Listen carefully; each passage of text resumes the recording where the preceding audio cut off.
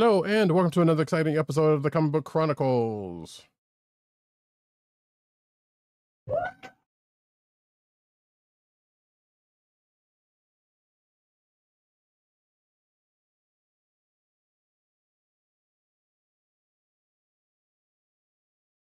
I am your host, Roddykat. You can find me at Roddykat on Twitter. You can find me at CB Caps on Instagram and News Nerds Need on Twitter.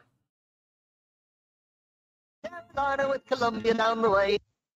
Which, by the way, if you do go to CB Caps, you'll find that they'll put up a couple of new ones, new joints up there, including something neither one of us has read, but we found out about. Anyway, and on the sound effects you have heard comes from none other than our man in Brooklyn, Agent_70 on Twitter, Instagram, and Threads.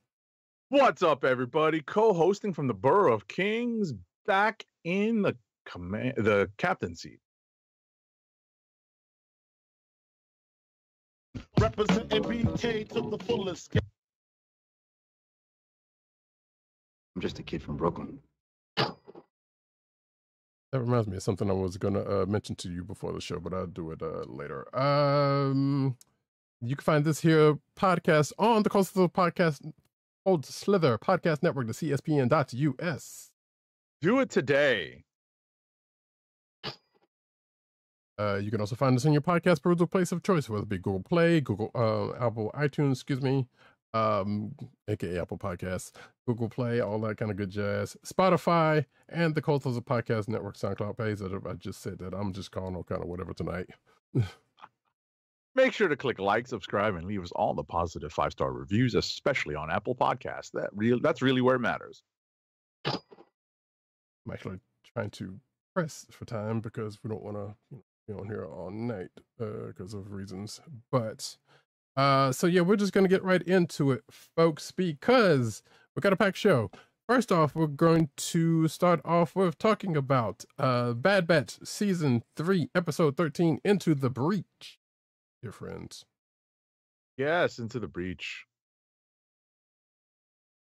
So I'm trying to remember what happened because I actually remember I watched this timely.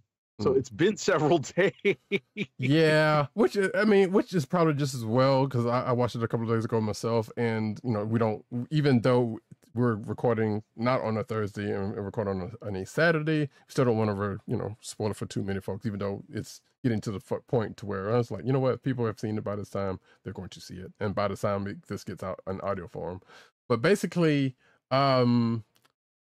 well, we know Omega's been snatched again, or has gone willingly again, so we catch up with what's going on there. The rest of the Bad Batch has gotten a plan together with the help of that ex-Imperial to try to find their way to Tantus, or I keep wanting to call it Tetanus, but I know that's not the name of the place. Basically, to where Omega is, and they have enacted another plan that once again seems like is depending on a couple of different variables. Right. I'm starting to remember now a few of the details, right, as I hear myself echo. Right. The plan that is always enacted in Star Wars always involved. It almost always involves somebody disguising themselves as Imperials. Always.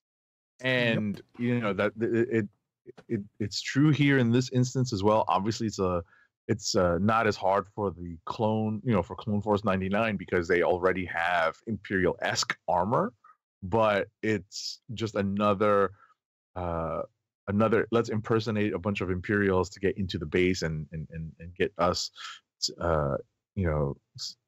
either sensitive information or a way in or a way out, things like that. So that obviously goes on. But yeah, there's a couple of exciting sequences in this episode, specifically one involving some, let's say, time-sensitive movements by the Batch as they're trying to piggyback a ride, as it were. Right. And another kind of suspenseful sequence involves Omega in while she's in the midst of a plan to try to get out of where she's being held on Tantus. Again. Right. Right. But this time with the help of the force sensitive kids. Right. So, which again is as Agent 7 said, is a plan that we have seen in the Star Wars projects past, specifically in the Filoni verse. So, not saying it's a bad thing, we're just saying, hey, you know, it's a thing that has happened before. that continues to happen. So, and yeah, the plan kind of goes a certain way, and that's pretty much all we can say at this point, because there was a good chance that there was always the chance, and just like in episodes past, where it's like, well, part of this plan was just going to go tits up and not work out, or it does work out, you know, depending on how depending on how it's played. So, how did it play out? Hey, if you hadn't watched it yourself, you'll watch it. You'll find out when you watch it. But we're definitely going headlong into the last couple of episodes, which I'm still actually not entirely sure. Like I said, I thought I saw to where the couple of which we are upon are going to be back to back. So the next week could potentially be the last week of Bad Batch with a 2-episode issue, 2-episode arc. But like I said, I'm halfway certain of that. Like I said, I do remember seeing something about it, but I haven't seen anything since. Right. So it's just a matter of that being the case. Right. So that would be 14 and 15, right? You know, back to back. Right. Which actually, I'm looking on IMDb, and that is not. And granted, that could be also different, also because like sometimes you know, it doesn't have all the pertinent information it needs. But this is saying it's going to be 1 episode next week.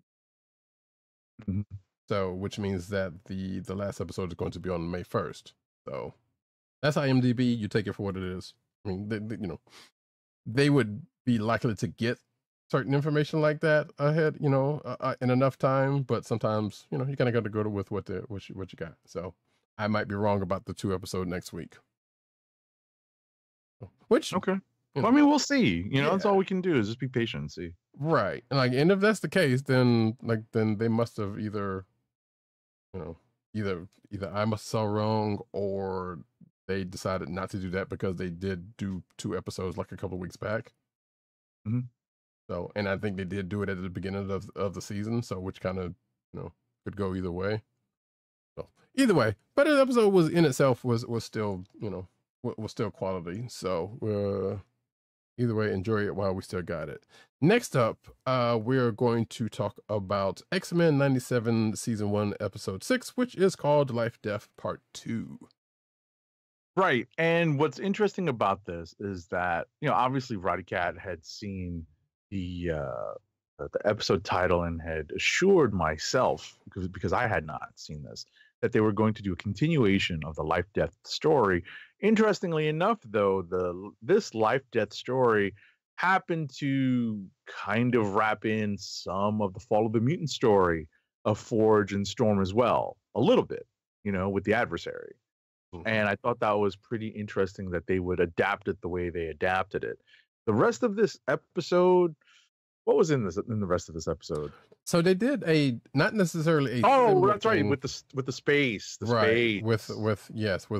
Hey, we found out what happened to well, not what happened because we kind of knew, but we see what's the goings on with a certain professor and his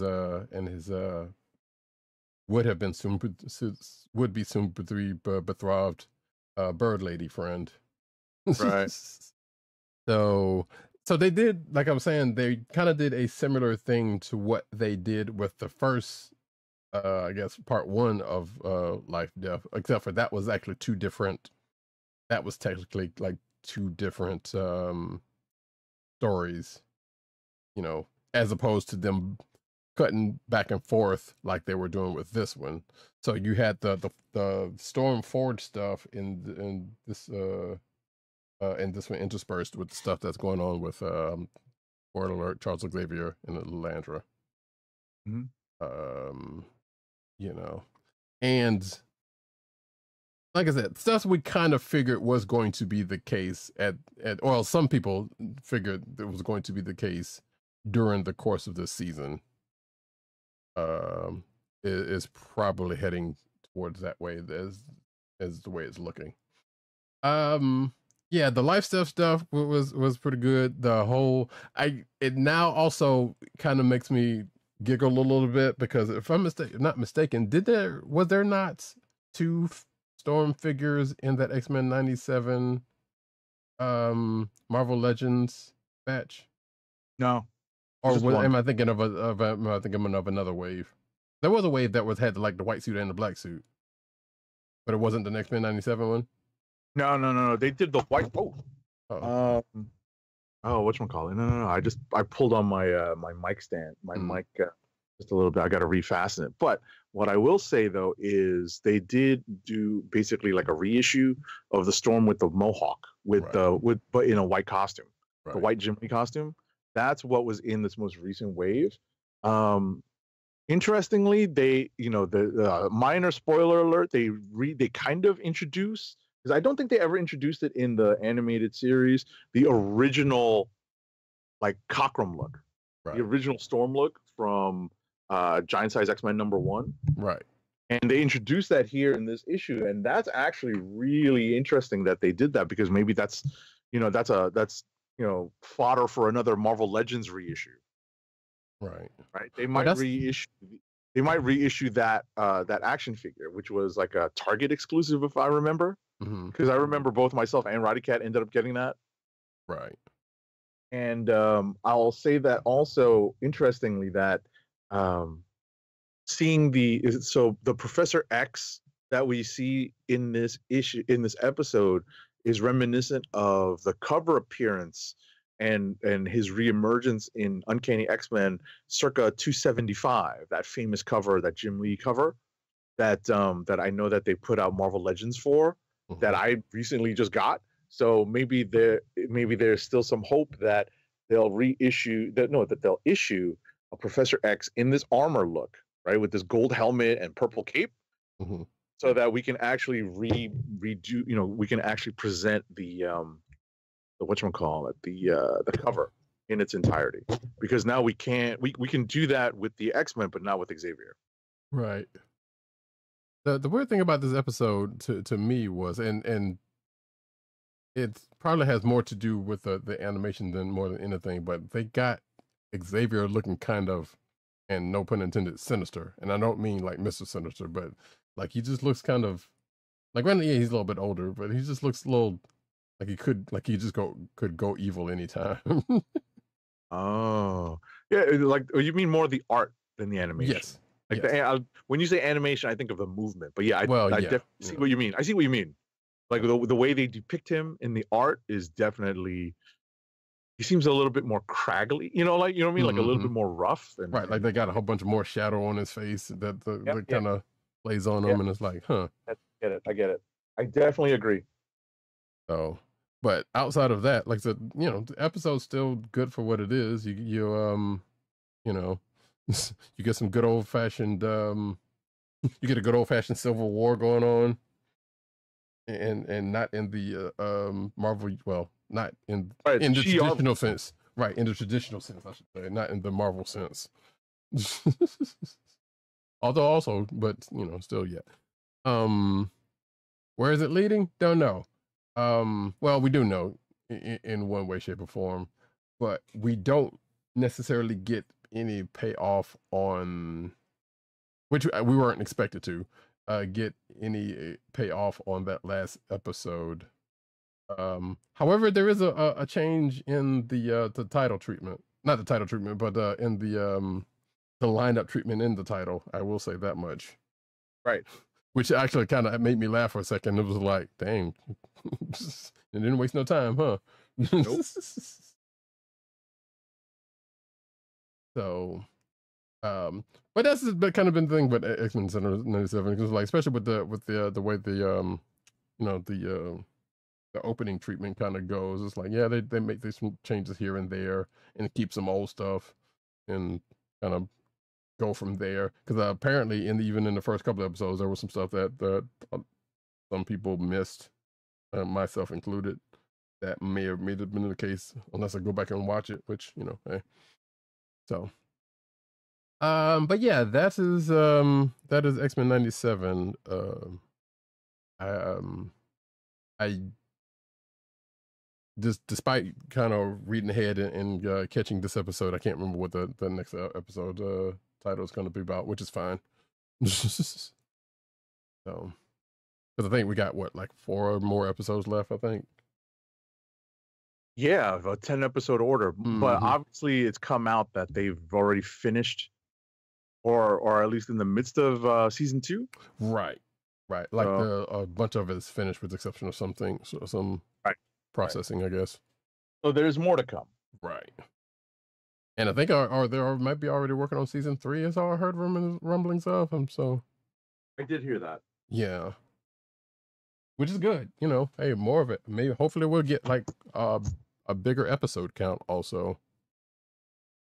We'll see. Yeah. But we don't know.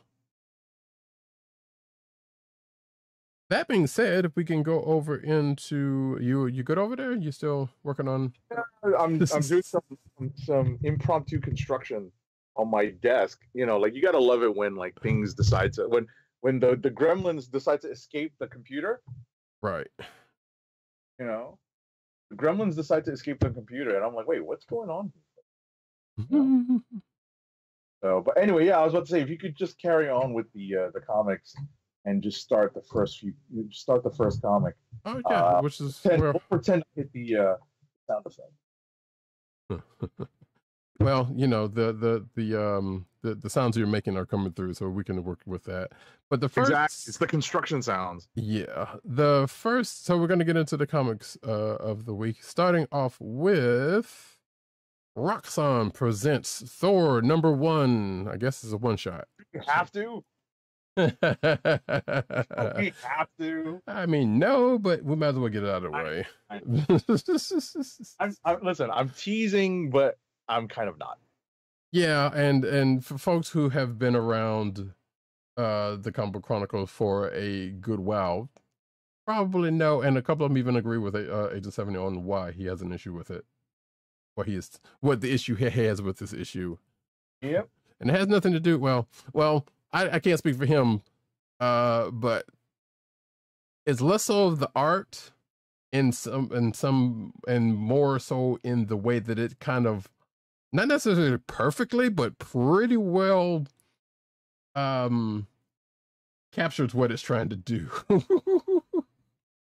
To the point of being about it. Al Ewing, I will say, have some fun with it, which I guess while Agent 7 is still doing it, I'll go ahead and do the credits. What I was going to say is, just before Roddykat jumped into the credits, I was going to say there is far more meta commentary than I'm used to. Right. And that is like the big, like one big feature of this issue. I can actually get to the credits, but if you want to, go ahead. You have them on top. Okay. Well, yeah, I was going to mention the meta stuff too when I was going to mention it. But yeah, written by Al Ewing, pencils by Greg Land. Hence the reason why Agent 70 is groaning. Inks by Jay Leiston, colors by Frank Darmada, and letters by VC's Joe Sabino. Yeah, the Roddykat saved me from having to say, he who shall not be named as artist. But obviously we know that the idea behind this issue is that Roxxon and the Minotaur have acquired the comic book publishing rights to Thor, and are using some Asgardian magic provided by a certain enchantress in order to change the story, change the narrative, as it were, literally. And you can sense where this is going, with the cover, with the concept behind this Roxxon presenting Thor, and there are lots of real world parallels and analogs that Al Ewing draws upon and incorporates into the story. And with that, I will hand it off to Roddykat because I know he's going to want to talk about some of those. Well, I was going to say I'm gonna read from my notes and let me see if you agree with my assessments of this. What if Thor had a slightly different bringing as a corporate shield? I mean, character from The Boys. Kinda, yeah. And I feel like that kind of tells you a good bit about what is. I mean, if the name itself didn't give you any kind of idea, it goes full on into that whole thing. You know, to great effect and to enough of an effect to make you go, ugh, I hate it. I love it, but I hate it. Exactly, because it reminds you of too much of the real world. Mm-hmm. You know, and some of the extremes that we could see sooner rather than later. That's the worst part. Like everything down to what is it, the middleman software? I started cracking up. I was like, seriously, that's where we're going. Right. You have the Thor truck with the that you can only get in when you swipe a 20-sided password or a 20 character password and swipe your hammer. Right. And it only gets 9 miles to the gallon because it's completely made out of Uru. Right. You know? Exactly. Like that's just a little of what goes on in this, and to the point of I was about to say it's too bad that it would be even more timely if it was subject to a recall. Right. Shots fired, right? Right. And using your, insert Roxanne app or Roxanne, everything in here is Roxanne related, including the food, I guess I don't remember seeing any clothes, but regardless, pretty much anything that gets brought up is Roxanne related, and it's like, oh, I hate it. But yeah, like Agent 70 said, like, yeah, there is a point in the real world that we could see this sooner rather than later. But but like I said, Al Ewing's having fun with it, and it was enjoyable on that, but it was also still, like I said, it was done well enough to where it's groan inducing. Yeah. So I guess it hits the mark. And like Agent 70 said earlier, it wasn't just that but it was a whole lot of meta commentary. Sure. Climate change is right, exactly. Right. Yeah, and that was actually the funny part where, the bad guy of the story is actually spitting actual facts, and that's presented as a lie. Yeah. And the characterizations of certain folks that are in here that was following him was like, okay, that's funny, but also like, yes, a corporate sponsored thing would actually make the people trying to like, granted, making them all into sheep that are just following along any old thing, any old message. Like, yeah, that's also a real world thing, but also making it that, hey, the bad guy's trying to make the earth better. Are the bad guy, or excuse me, the good guys trying to make the earth better are the bad guys. To be fair, there are some people that are, or certain things that act in a not so great way. We're I don't want to bring up Peter in here, but I did. But yeah, so it's even presented to where so back in the day, and Agent 70 can attest to this. If you're old enough, you can remember the fact where. And I guess I don't know if physical copies don't. I don't remember if physical copies have as much as they used to, but there was like you had a couple of pages of story, and then at the bottom of the second or third page, you have continue it after second or third page because they have a couple of pages of ads. Yep, I remember that. And this did that pretty much. Right. It's a little bit before my time, like my regular reading time, but I know that if you got a couple back issues from like the late 70s, even the earliest 80s, you would see a lot of that. Right. So I was kind of halfway expecting a Hostess fruit pie ad page, or the one page full of gizmos and junk for kids that if you can, from Johnson, I guess, or what it was, or something, whatever the company was that did all that stuff, or Sea Monkeys or something. I don't know. It was going to be something, but there wasn't much of that, but you did still see the footnotes, and there was the one page that had the one ad, the corporate sponsored ad in it, in his, which that was the part that I was thinking about Age of 70 also. I was like, I wonder what he's thinking about that page with that ad, with who's on it specifically. But yeah, like I said, this issue is what it is. We've pretty much laid it all down there. And this is apparently a one shot. Which it is a one shot. Yeah, which we knew it was going to be, but the way they even presented it felt like I thought it was like, wait, are they actually doing another issue of this? But no, you know, it's going back into the regular Immortal Thor thing next in the next issue. So I was like, okay. All right, I'm glad they did it as a one shot. You know, it's an option, I think, to get this if you are collecting Immortal Thor. Roddykat and I were just talking about this, and it's certainly not required reading. It obviously helps fill in some of the context of why Dario Agger and as the Minotaur and the head of Roxxon is doing what he's doing in the main series. So it does pay off, but you know, if you, like me, are not a fan of Greg Land's art, you can probably skip this and still get the gist of what's going on. Yeah. But hey, it's still a fun read, you know. And not everybody's susceptible to the artist as Agent 70 is, so you might be all right with it. Boo, Greg Land. Anyway, next up. That being said, we're going to move over into the next book, which is Avengers Twilight #5. Avengers Twilight #5 is written by Chip Zdarsky with art by Daniel Acuna and letters by our favorite lettering paisan, VC's Joe Caramagna. We are hurtling towards the end of Avengers Twilight. This is the penultimate issue of this limited series, and we are starting to see the culmination of the plans put in place by the big bad guy in this series, who's not exactly what you think, but is exactly what you think. Ultimately, we also have lots of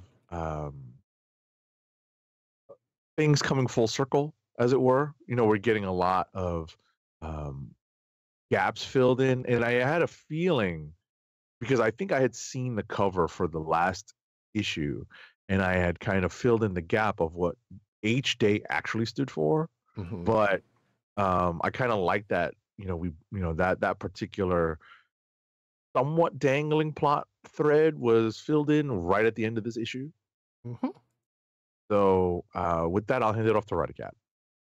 Yeah, I mean, there's really not much else to say. You know, we got a couple of we got a revelation at the end of last issue, of which is shook somebody at the beginning of this issue, but still went along with it.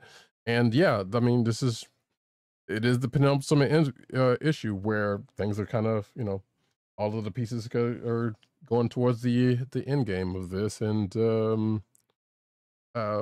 we get I guess the only other thing I will say is that we got a version of, I guess, the Avengers version of Fastball Special in here, or in some way the Hawkeye Ant-Man special, Fastball Special in a way. Kinda, yeah. We have a father-son tete-a-tete in a way into this. And the part that I really, really liked that kind of makes this a potential click of the week was that a certain line that was said by Cap. Like, he said, hey, Ultron, we've routinely beat him up too. I was like, yeah, right. Cap. Talk your shit, Cap.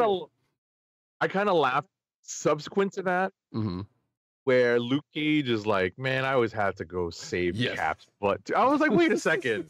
Did you really? Yeah, I was like, I don't remember too many times of that being the case, but all right, Luke, you know, talk your shit. I was like, yeah, exactly. That's exactly my thought process too. I was like, really? Okay, you go on then, you know? I mean, there was probably some Mighty Avengers times where that might have happened. I don't know, but yeah, it was but I don't remember anything. So, but it was, I agree with you there. It was like, yeah, that was pretty funny. And actually, that had me thinking about it. I was like, I hope they're not going to kill off Luke. Because I feel like they're just like, okay, if he's getting into this and knowing, like, are they just going to kill him? Like, not just saying this story has any stakes with what's going on currently in the actual universe. Like, this is a future where it might as well be a what if, Right. or an Elseworld story. But yeah, I don't know. I'm hoping they don't do that to that old man. Yeah. But yeah, like Agent 70 said, yeah, we found out what the real deal with H-Date is. And I guess we got confirmation on another character's status in this. Although they could pull a last minute, it's like, oh no, this character's still alive and was just biding their time or something like that. But we don't know. Either way, hey, it was a good issue. And Skulltron besmirching the name of Jarvis is never going to leave me in a good place. Yeah. So, all right, folks. Next up, we are going to Skulltron. Yeah, even though this issue kind of was like, well, it's not technically Skulltron, but we're just going to keep saying it. I'm just going to keep saying it anyway, despite because something happens along those lines where, of course, there was a sudden but inevitable betrayal, in that situation. But nevertheless. The next thing we're going to talk about is Fall of the House of X number 4. Fall of the House of X number 4 is written by Jerry Duggan with art by Lucas Vernick and Jethro Morales, colors by Brian Valenza, and letters by VC's Travis Lanham. So, in a sense, the end game of the fall of Krakoa or the fall of the House of X overall, is kind of reaching its crescendo. And my biggest complaint in this issue is that there's a lot going on and it seems relatively disjointed, even though we know what they're ultimately moving towards. It's the final battle and dealing with Orcus and what their big plans are. Not necessarily Orcus, but with the Sentinels in Sentinel City, right? And we understand that the tables have been turned at Orcus by the machines. We understand there are a few other things in play, but I had a tough time reading this issue, and I'm going to hand it off to Roddykat because that's exactly what I asked of him, whether or not he had a tough time reading this issue when we were in our pre-production meeting. Right. So, and I guess, yeah, and in that talk, so Agent 70 had read a book from this week that I had not had a chance to read yet, which is, I think, fueling part of,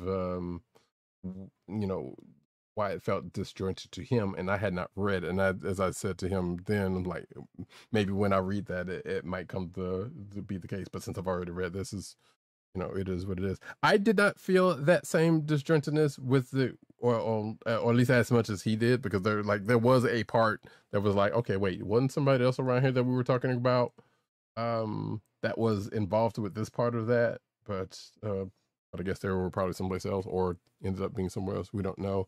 But yeah, this is pretty much, hey, the big battle started. They're, as I just said, it's like, yeah, we're pretty much coming to the end of the Krakoan era, and everything's coming together all fast and furious, where, like I said, all of the pieces are kind of coming into place, and they're coming from all over the place, because there are certain stuff that one of us has read where the other one hadn't read, that things might be coming from, and it's like, well, wait, where did this happen, or whatever the case may be. Or even in that, like he just already said, it's like, well, something, as he said before the show, like something from this other book seemed like it's playing against what's playing off in this book. Put it that way. Right. In this book and in in Rise of the Powers of 10. Right. Right. Because, obviously they're all sort of interacting with each other. And I think trying to figure out, where we are and what's going on, it's just a little, like, everything is just a little disjointed to me. A little. Right. And it doesn't appear that, even though, so Fall of the House of X, this is the last issue of this. if I'm not mistaken, right? Because there's 4 issues each, which means it's I this, think. which means it's this, and then it's Rise in like 2 weeks, and then whatever other X books could kind of closing out their stuff in the next few weeks. Matter of fact, when I looked at the checklist at the end of fall, it goes into the relaunch. Interestingly enough. Mhm. So I don't know if that's saying that, hey, there is going to be some stuff that's going to survive and carry on into the relaunch, which there seems to be some rumblings of that being possible, but we don't know that for certain. That being said, I say all that to say that we got Rise coming up, and it doesn't seem to me that Rise is just going to cap off the story. Like maybe the story is going to end off in like X-Men proper or something. It definitely shouldn't be in like Iron Man, which I know that is a book that is at the end of the checklist. So we will have to see how and or when they close out, because I think they did mention what the X-Men Forever book is also still in play during the course of this, but it doesn't seem likely that would be there would end it all. Mhm. Because I feel like, well, they shouldn't be expecting people to read that book, even despite what's going on. But I don't know. Like normally we would have been like, because we know coming off a high spot, it's like, okay, well, Rise pretty much caps off this part, that the ending part, and then just gets into the story proper. But since we're at the tail end of that, I don't know. It seems weird to where we know where it's going to end proper. But also we kind of felt that way with the Gang War recently, so that might be a failing of Marvel if that's the case again. So, but with that, unless Agent 7 has something else about fall, we can get to the last issue, the last book we got in common. No, that's it. All right. Spectacular Spider-Man #2. Gotcha. Spectacular Spider-Man #2 is written by Greg Weisman with pencils by Humberto Ramos, inks by Victor Olazaba, colors by Edgar Delgado, and letters by our favorite lettering paisan, VC's Joe Caramagna. So this issue is maybe not the most direct continuation of the previous issue, but it's pretty close because a couple of things get picked up from the previous issue, and we're basically like a week later, or maybe like a week and a half, 2 weeks later, into the story with another visit to this version of Central Perk. It is very Friends-like, right? It's a mixture of Friends and Cheers. Right. To which they call out directly. Right. Literally call out directly to Cheers, where everybody knows your name. It's a direct call out. Which is kind of funny. But before he says that, I thought that thought at the beginning of the book. But then it goes on and gets actually said. Right, and I know that obviously the reference, the vague reference to Cheers is in the first issue. It very much is, right? And it's just obviously much more overt in this one. We do get a little bit of a guest appearance from a Thor supporting character. It was kind of cool. I was like, ooh, are we going to get that character showing up as well? Let's see. One of the fun things in this is to see like these little vignettes. Like you see a supporting character in Daredevil show up. And you're like, oh, there's something going on here that is playing into the greater story here. And we're going to see much more of that going forward.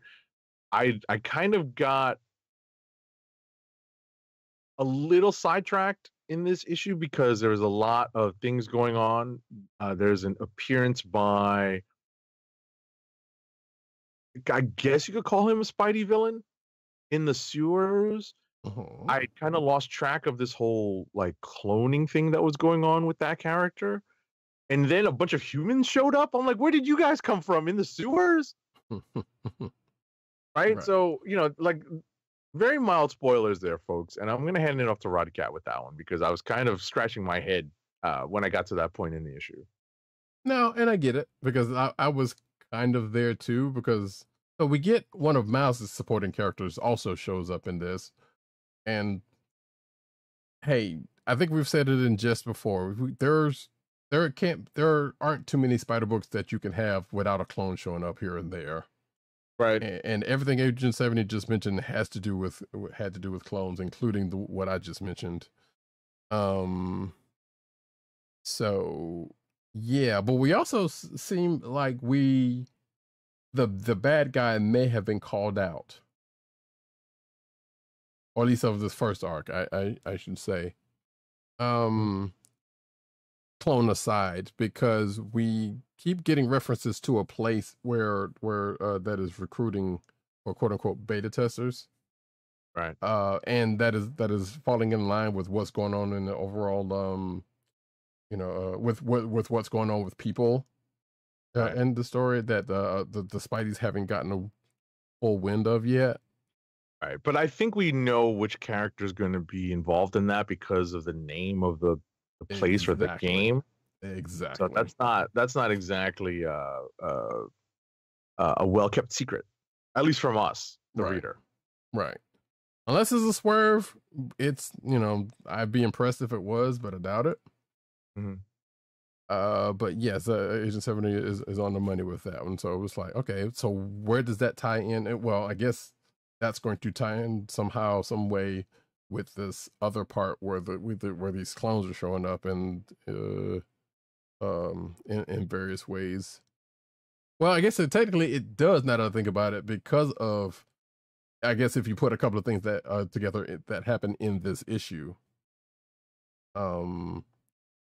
is probably doing that and leading to, I guess, the collaboration between those two villains. I guess they both are spider villains at some point. So, but yeah, we'll see where that where that goes with here. It's been a fun book for the last couple of issues. Even if it is not in the world of the series that it's kind of sort of named for, which I've been thinking about digging out. Well, actually, I don't have to. I can watch it on Disney Plus. But regardless, yeah, things. The book continues to be fun. That's all I'll say about that, and we can push on. And with that, we can go into rapid fire. All right. Here you go, rapid fire time. I ain't got time to.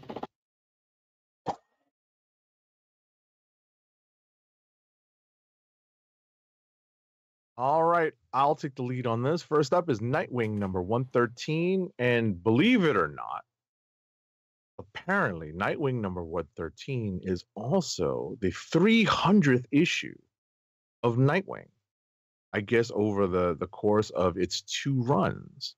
So congratulations to the character for having 300 in legacy numbering issues. So interestingly about this is that the book is written by Tom Taylor, but with a 2-page mini/insert story or sequence written by Marv Wolfman. The art on this book is by Danielle Di Nicuolo, but with those 2 pages scripted by Marv Wolfman, the art is done by, I think, regular cover artist, more often regular series artist Bruno Redondo, but definitely cover artist. Colors on this book are by Adriano Lucas, and letters are by Wes Abbott. So this issue really kind of is a little bit more of a setup issue. It's an anniversary issue in the sense that you get lots of character interactions. You get in a sense you get some cool storylines being tied off and updated and being progressed. But at the end of the day, there's not a ton of action in this issue, but you do get some great moments between the Robins, Nightwing, and Barbara Gordon, aka Oracle, aka Batgirl. So there are a lot of really great moments between the characters, and that actually makes this issue worthy of being a candidate for Click of the Week. Next up is Captain Marvel #7. It's written by Alyssa Wong with art by Jan Basil-Dua, colors by Brian Valenza, and letters by VC's Ariana Mar. Interestingly, I read this issue because I wanted to see where Alyssa Wong was taking the Marvel family, the Marvel's version of the Marvel family, or the Marvel family, as it were. This is not Billy Batson and all the people who yell out Shazam. Rather, it's Captain Marvel, aka Carol Danvers, and all of the descendants slash like extended family tree of Marvel, Captain Marvel, the original Captain Marvel. That includes Janice Vell, that includes Lori L, that includes not Billy, but I forget is it Billy from the Young Avengers, the Kree Skrull character. Oh, Teddy. Teddy. I couldn't remember his first name. I was like, it's Hulkling. I know everything about him. I just don't remember his first name. Right. So, Janice Vell throw in there with Phyla Vell also. Like I said, all the Marvels, the extended family, and I like that part of the story. They all Alyssa Wong also does a good job of kind of resolving something that had been going on over the course of these 7 issues, but then circling back to something that she introduced with the new character, who's played a pretty big role in this first 7 issues. So this is a fun read. I think it's worth keeping up with. Next up is Dead X-Men #4. It's written by Steve Fox with art by David Baldion, Bernard Chang, and Vincenzo Caratu. Colors are by Frank Martin, and letters are by VC's Corey Petit. So I think, I had a chance to take a look at some of the other issues in this Fall of X storyline. And I think that Dead X-Men #4 kind of falls into more of the Rise of the Powers of 10 story as opposed to the fall of the House of X. But I'm still kind of lost as to how all this stuff is happening at the same time. And I could definitely use, the reading guide that we have isn't great, right? And publishing delays and dates being what they are, still, it doesn't lend itself to kind of putting together everything. I think that maybe it's just the volume of books that we read. It's just hard to keep track and keep everything straight in my head. But what's I think the saving grace of this series is that we do end up following that new team of X-Men that were so quickly dispatched at the Hellfire Gala. And it's kind of fun to see them in action. Next up is I think that's it for me. That's it for me. I was going to say Shafted, but yeah, you said it nicer. Yeah, I tried to be nicer. Yeah. I tried to be nice about it. Actually, before I do my books, one shout out to Von Gloom who's in the chat. Who kind of agrees with you and says that he says, yeah, the pacing of the X books is hella rushed. Even Enigma wasn't properly established as a big bad. He says he thinks it's 5 issues of Rise and Fall, which I just confirmed it is. Oh, okay. Yeah. So we got one more of each. Right. I feel like I still stand. That makes it a little bit better to kind of close things out, but still kind of continue with it still feels the same way regardless. So there's that. And with that, let me go on to my books really quickly with Star Trek #19.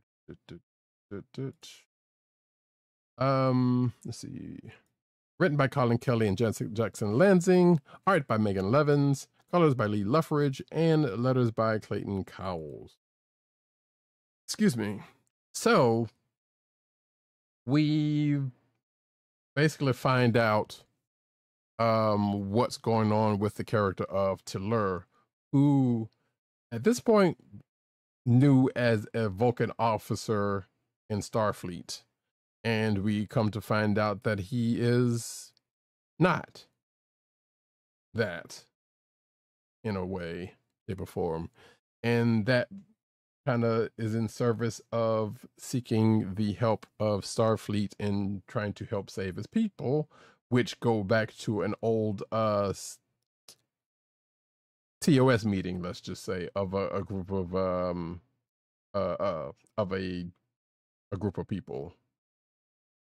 And in this, they're needing help, and to which the Theseus, after some soul searching and a little bit of a temper tantrum by one particular junior officer who probably doesn't have any right leg to stand on lying to folks, they opt for the mission. And the said junior officer also at the end of this issue, let's just say, gets recruited by a certain section of Starfleet, or Starfleet adjacent, I should say. Some would say the Wetworks crew of the Starfleet of the Federation has approached her. To what end? Guess we will find out. And we also find out that there's one of the characters kind of has a personal reason to go on this mission, having to do with a family, which of course is the order of the day. Next up, Star Trek Mace Window #3, Windu, not window. I feel like I keep saying window every time I say that, but I don't. But issue #3 of 4, written by Mark Bernardin, pencils by Georges Jonty, inks by Dexter Vines, colors by Andrew Dahlhaus, and letters by BC's Joe Caramagna. So, it hasn't happened yet, but I'm expecting it might. But then again, who's to say? So this is a story set in kind of not necessarily the early days of Mace Windu, but this is definitely Clone Wars era, obviously. But probably sometime before the first movie, I would say, if I remember correctly. But he is on a mission to basically, hey, this almost feels like the story of Formula 51. If you watched that movie, coincidentally, that was starred Samuel L. Jackson, coincidentally. But basically, there's a smuggler who ends up with the information about a certain formula that would make it so smugglers or anyone who had access to the technology would be able to have faster hyperdrive capabilities, which if the wrong people got their hands on it would be a bad thing. If the good guys had it, then they potentially keep it out of the hands of the bad folks.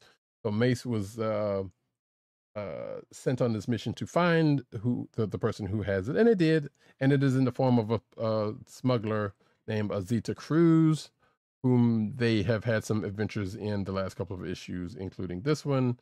That is at the end of this getting into some bounty hunter trouble that was sent by a representative of a certain well-known hut. But at the end of this, they meet a couple of other people who, I guess, they have their own reasons for hunting down this person, or maybe the same reasons. I'm not entirely sure, but these people kind of came out of nowhere in this book.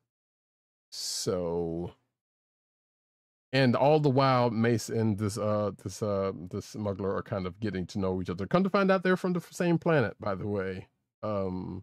Which, I feel like there's going to be a connection. There's already a connection there if there's not going to be one made out of this, but it doesn't, seem as though. And this is the penultimate issue of this book, so I don't if there's going to be any kind of, will they, won't they? Granted, he's a Jedi, so it'll probably be more won't they, but longing they from afar, maybe want to. It's just this type of situation going on there. But I can see it because the character's cool. Anyway, next up, Cobra Commander number 4 of 5.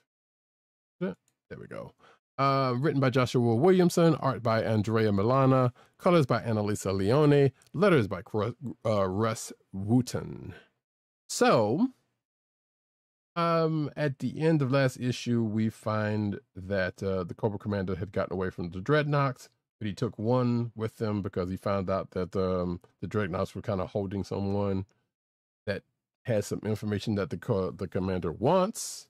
Well, now that's been taken care of, and well, that in the course of this issue is kind of being taken care of, but not without the person that Cobra Commander has in tow, or the other way around, I guess you could say, wanting to complete his mission. That person being Nemesis Enforcer, of which there is a little bit of a little bit of a dust up that happens in the course of this issue. I'm not going to tell you how it goes. I feel like there's going to be another issue to this, so that kind of tells you right there how we went. But it's also leading into, as I say, leading to the commander to kind of get on his greater mission, and it also leads him, as I say in my notes, to a man behind a certain planet named Company, who is also name checked at the end of this issue. Of whom also we know is going to have their own miniseries at some point soon in this universe. So yeah, there is that. Next up is Moon Man number 2. Oops. Moon Man number 2. There we go.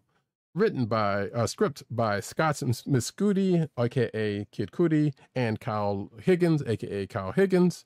Art by Marco Locati. Colors by Igor Monti. Letters by Hassan Atsmane Elau. So the art in this book is still kind of rough. And I say that right off the bat because there are a couple of points in here to where it's just like, okay, this is probably a stylistic choice as to why they're doing it, but yeah, there's a lot going on here, and it's kind of rough looking to me. I mean, somebody else could say, oh, this is like, yeah, this is high art or something like that, but no, it kind of makes a couple of pages kind of hard to parse out in a way. And I could point to them, but I'm not going to do it. But the crux of is, hey, we got this dude who was a part of a mission to go back to the moon with this other crew. This might sound kind of familiar in respect to other publishers, but something in that mission goes wrong. They lose some time, but they end up coming back. One of which is our main character, ends up having powers out of the deal. And in this particular issue, after what happens at the end of the last issue, word kind of gets around about this person, but they don't know it's him.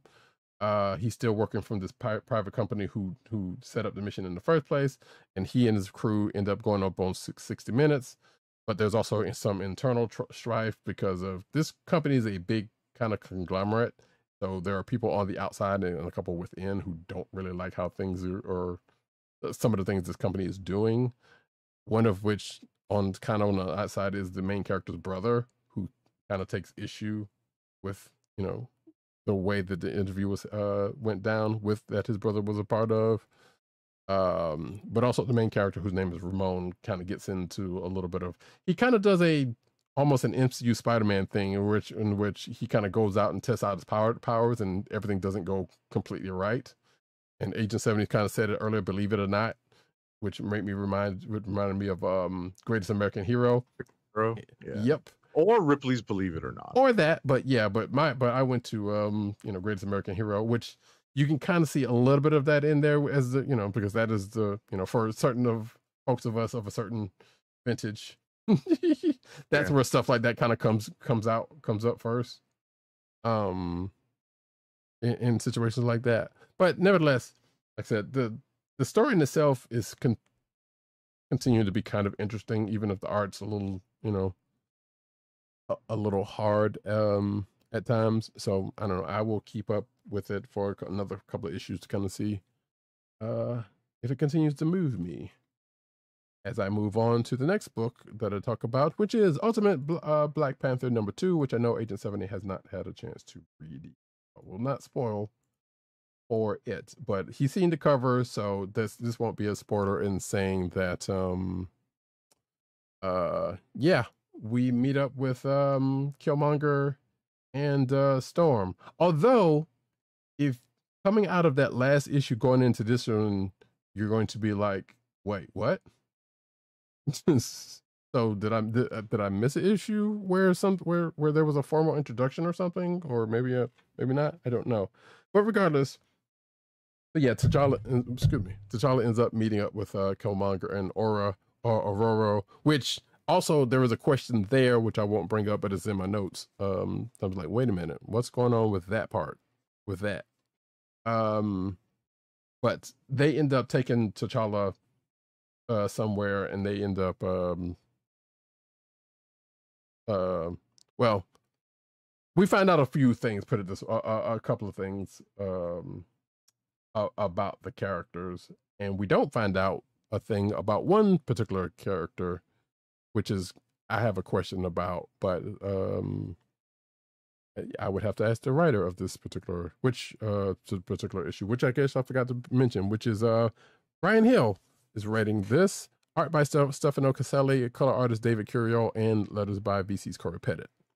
We also get some stuff on the side with Shuri and Okoye, of which they have, some things going on with themselves, and yeah, that's pretty much that. Like I said, I don't want to spoil anything for Agent 70 for whenever he gets a chance to read it. Next up is Black Widow and Hawkeye #204. Written by Stephanie Phillips, art by Paolo Villanelli, color artist Mattia Icono, letters by VC's Josephino. So, basically, in this issue, an assassination attempt on Hawkeye's life, who is pretty much being hunted down because of something he may or may not have done, pretty much takes them to a trip to the past, into Natasha and Clint's history. It's also a history we may not have seen of theirs before.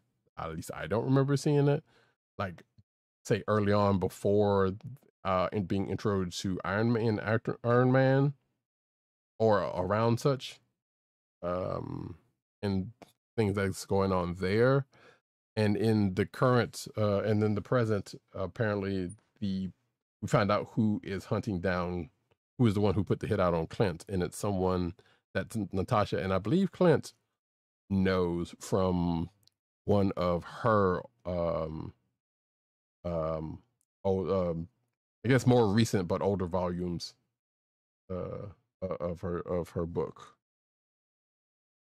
Next up, Darkwing Duck Justice Ducks #2. Right. What is this? Where is the cover? Sorry, folks. Written by Roger Langridge, art and colors by Carlo Lauro, and letters by Jeff Eckleberry. So, let's see. Space travelers, and an adversary from said space travelers periphery, and the Justice Ducks all kind of line up and meet together in this issue. Gizmo Duck gets some new upgrades thanks to a new lab assistant that end up coming in quite handy in this issue's caper.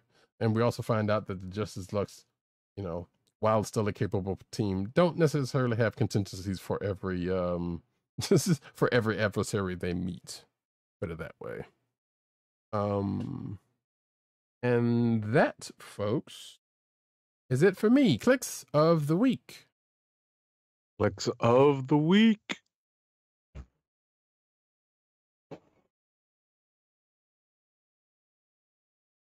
You got your potentials? Yeah, I've got my candidates. So Nightwing number 113, aka Legacy number 300, as Mhm. well as I'm leaning towards Avengers Twilight. I really did like that issue. There's a lot of stuff going on in it.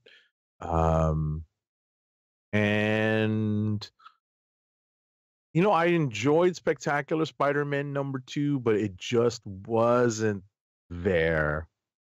I think I'm going to stick with my initial 2 candidates. Okay. For myself, I think I'm with you on Avengers Twilight. Excuse me. Actually, yeah. If I had more than a couple, I liked and hated Roxanne Presents Thor number 1. Mhm. Like what it's trying to do, it does well, but in that it kind of makes you not like how what happens in it. So Right. good on them for that. Spectacular was also pretty good, but yeah, I think I'm kind of with you on that. I was like, yeah, it's good, but I can't put it up there as a click. Although anything could happen in this.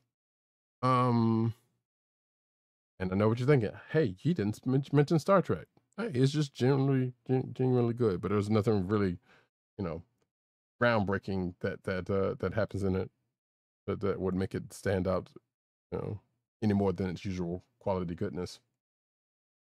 So have you made a choice yet? Because I think I'm going to actually go with Avengers Twilight number 5. Okay. Well, if that's your final vote, Final answer. Yeah, we'll put it in the books. Yeah, I'm with you on that one, honestly, because like I said, yeah, especially with that one part with I don't know why. Sometimes it's the moments that happen in the book that just makes it for you.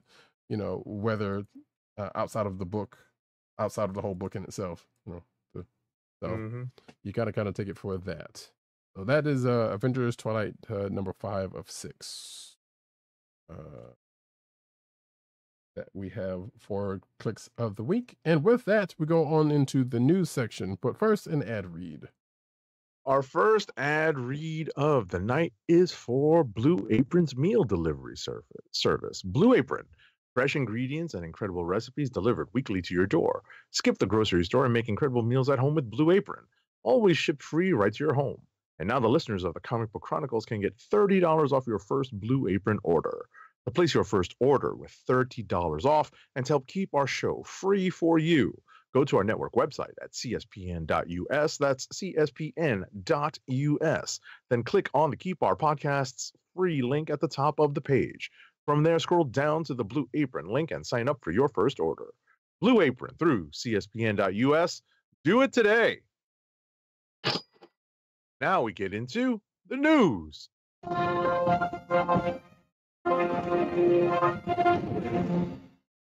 And we start off with cinematic news as we do. Mufasa the Lion King confirms surprising character return for the prequel. Apparently Moonlight director Barry Jenkins has made a prequel to Disney's live action Lion King, focusing on the origins of Mufasa. Yeah. According to this article, as wild as it sounds, no part of that sentence is made up. Mufasa the Lion King will hit theaters in December, utilizing the same CG technology as Jon Favreau's 2019 take on The Lion King.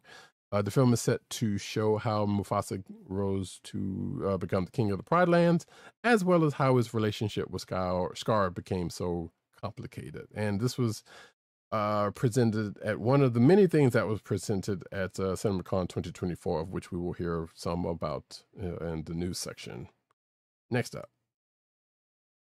After the first footage from Captain America Brave New World was revealed to the world at CinemaCon, Marvel Studios released the first photos of the upcoming sequel through Entertainment Weekly.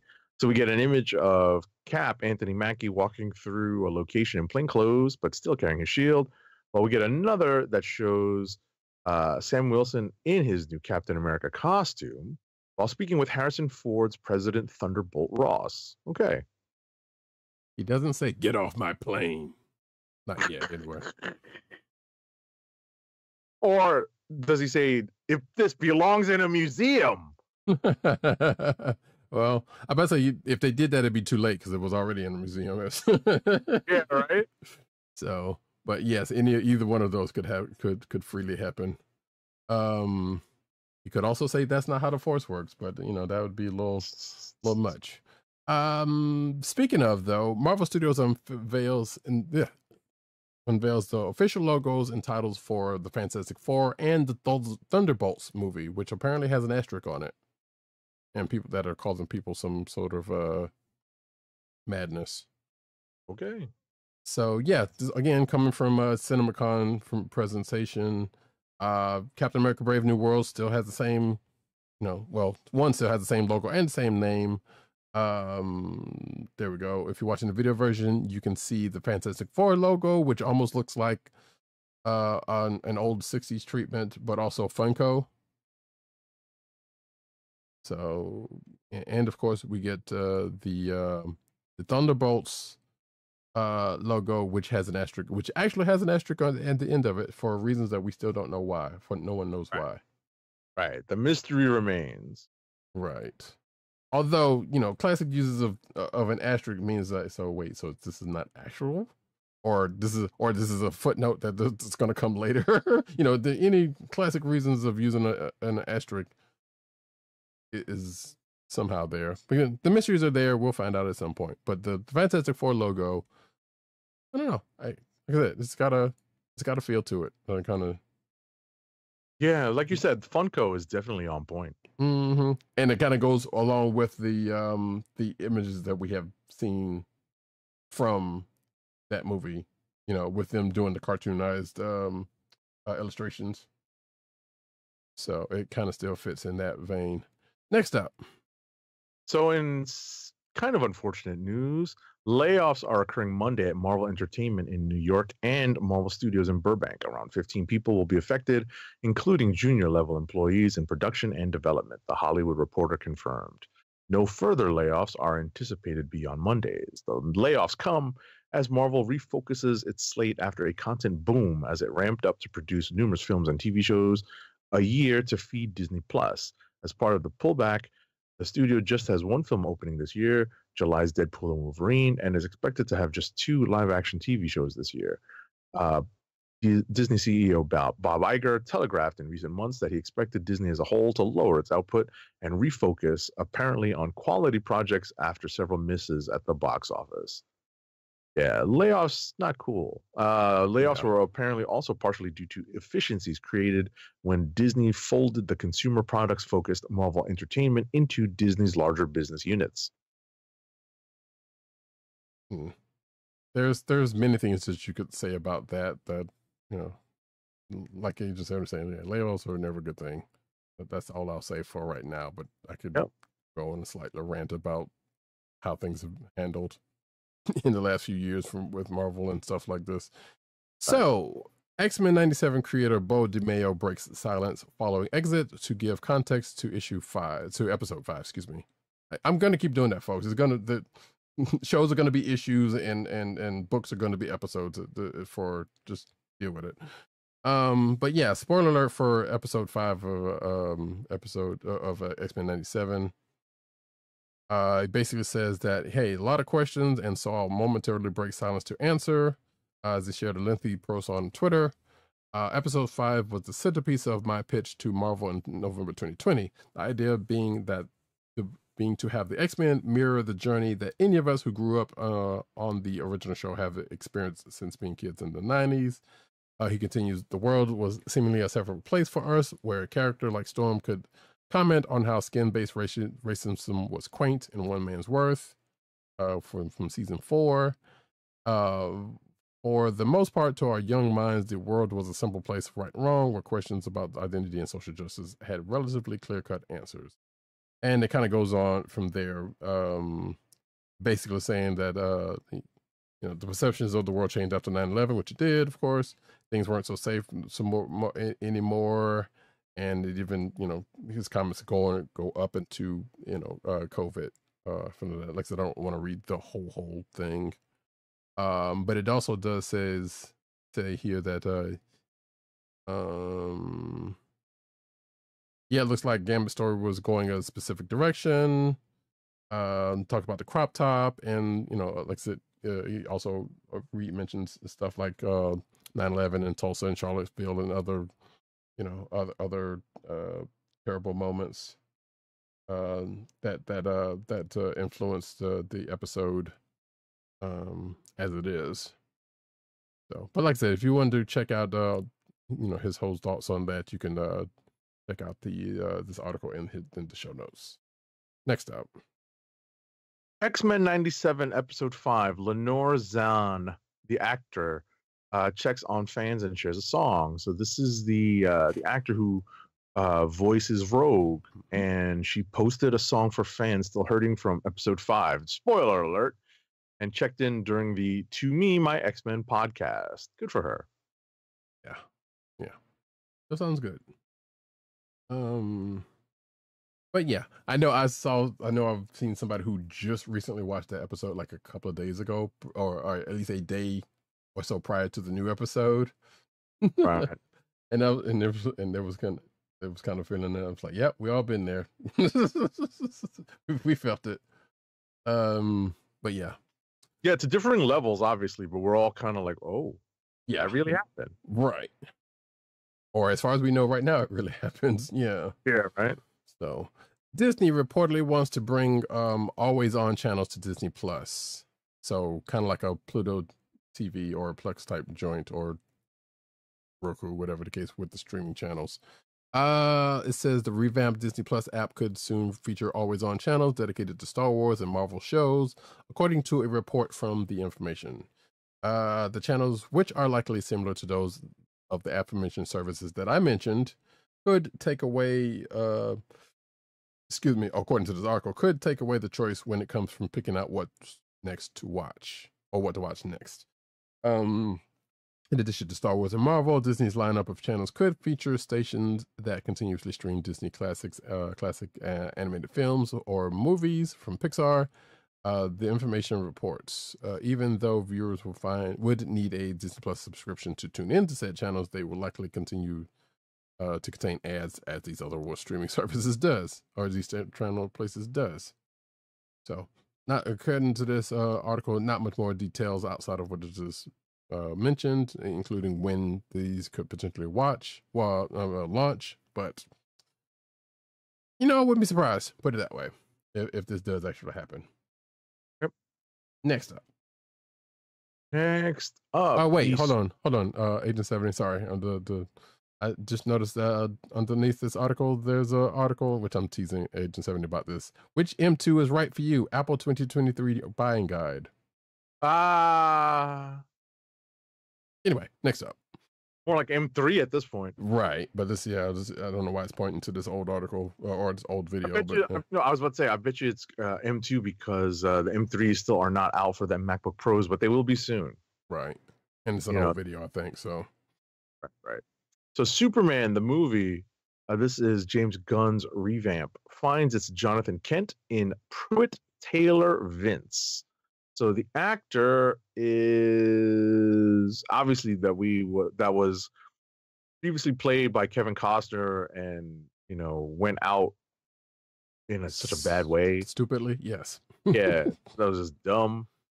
So Taylor Vince can next be seen starring as a series regular in the Apple TV Plus series Lady in the Lake. Other TV work includes Netflix's Stranger Things, Marvel's Agents of S.H.I.E.L.D., Heroes Reborn, NBC's Heroes Reborn, True Blood, The Walking Dead, The Mentalist. This guy doesn't ring any bells in my head, so I don't know.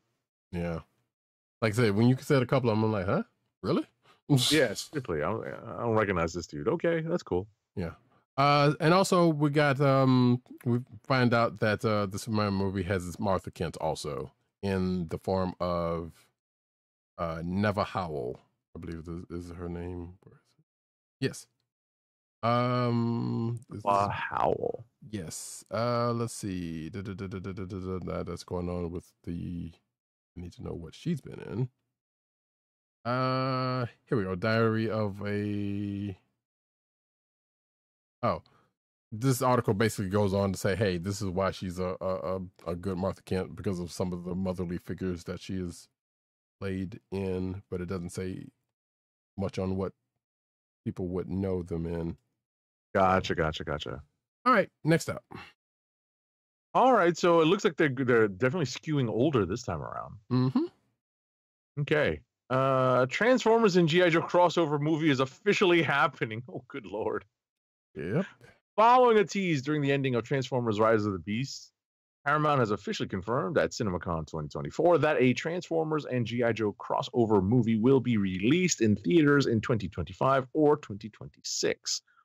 While we did not actually learn anything about the movie, it was confirmed that Steven Spielberg will be an executive producer on the project, and Lorenzo Di Bonaventura, Mark Varadian, Michael Bay, Tom DeSanto, and Don Murphy will serve as producers. Goodness gracious. If this had come out back in like the mid 80s, I would have been all over it. But then the tech would not have been able to pull off any of this stuff. So I feel like, and going into another article that is coming up next, actually, or the next couple of articles, I feel like we still got the better deal with what Transformers movie we got then. I will say that much. All right. But yeah, this was yeah, it was inevitable. That's all I'm going to say about that. I'm going to actually take these next two because they're related. Transformers 1 first footage reveals a youthful, rather lighthearted origin on the Optimus Prime and Megatron, and I hate it. Okay. Because yeah, the trailer came out a couple of days ago. I think yeah, it was on the 18th. It was on Thursday actually when we would have recorded. And as I have likened it, it's kind of Transformers by way of Pixar and that Super Mario movies, Super Mario Brothers movie of recent. That's what it feels like to me. So it's like, yay, this is before they had the ability to transform. Great. This is Optimus Prime and Megatron all buddied and crewed up and getting the hijinks and yeah. Not hijinks, but yeah. You watch the trailer for yourself and make your own assertions of it, but I was like, yeah, this clearly was not made for me, and I don't like it. Voice cast aside, I don't like it. I don't like the way this is being presented. And the second part of this is apparently the trailer is going to premiere in outer space. And it says here that the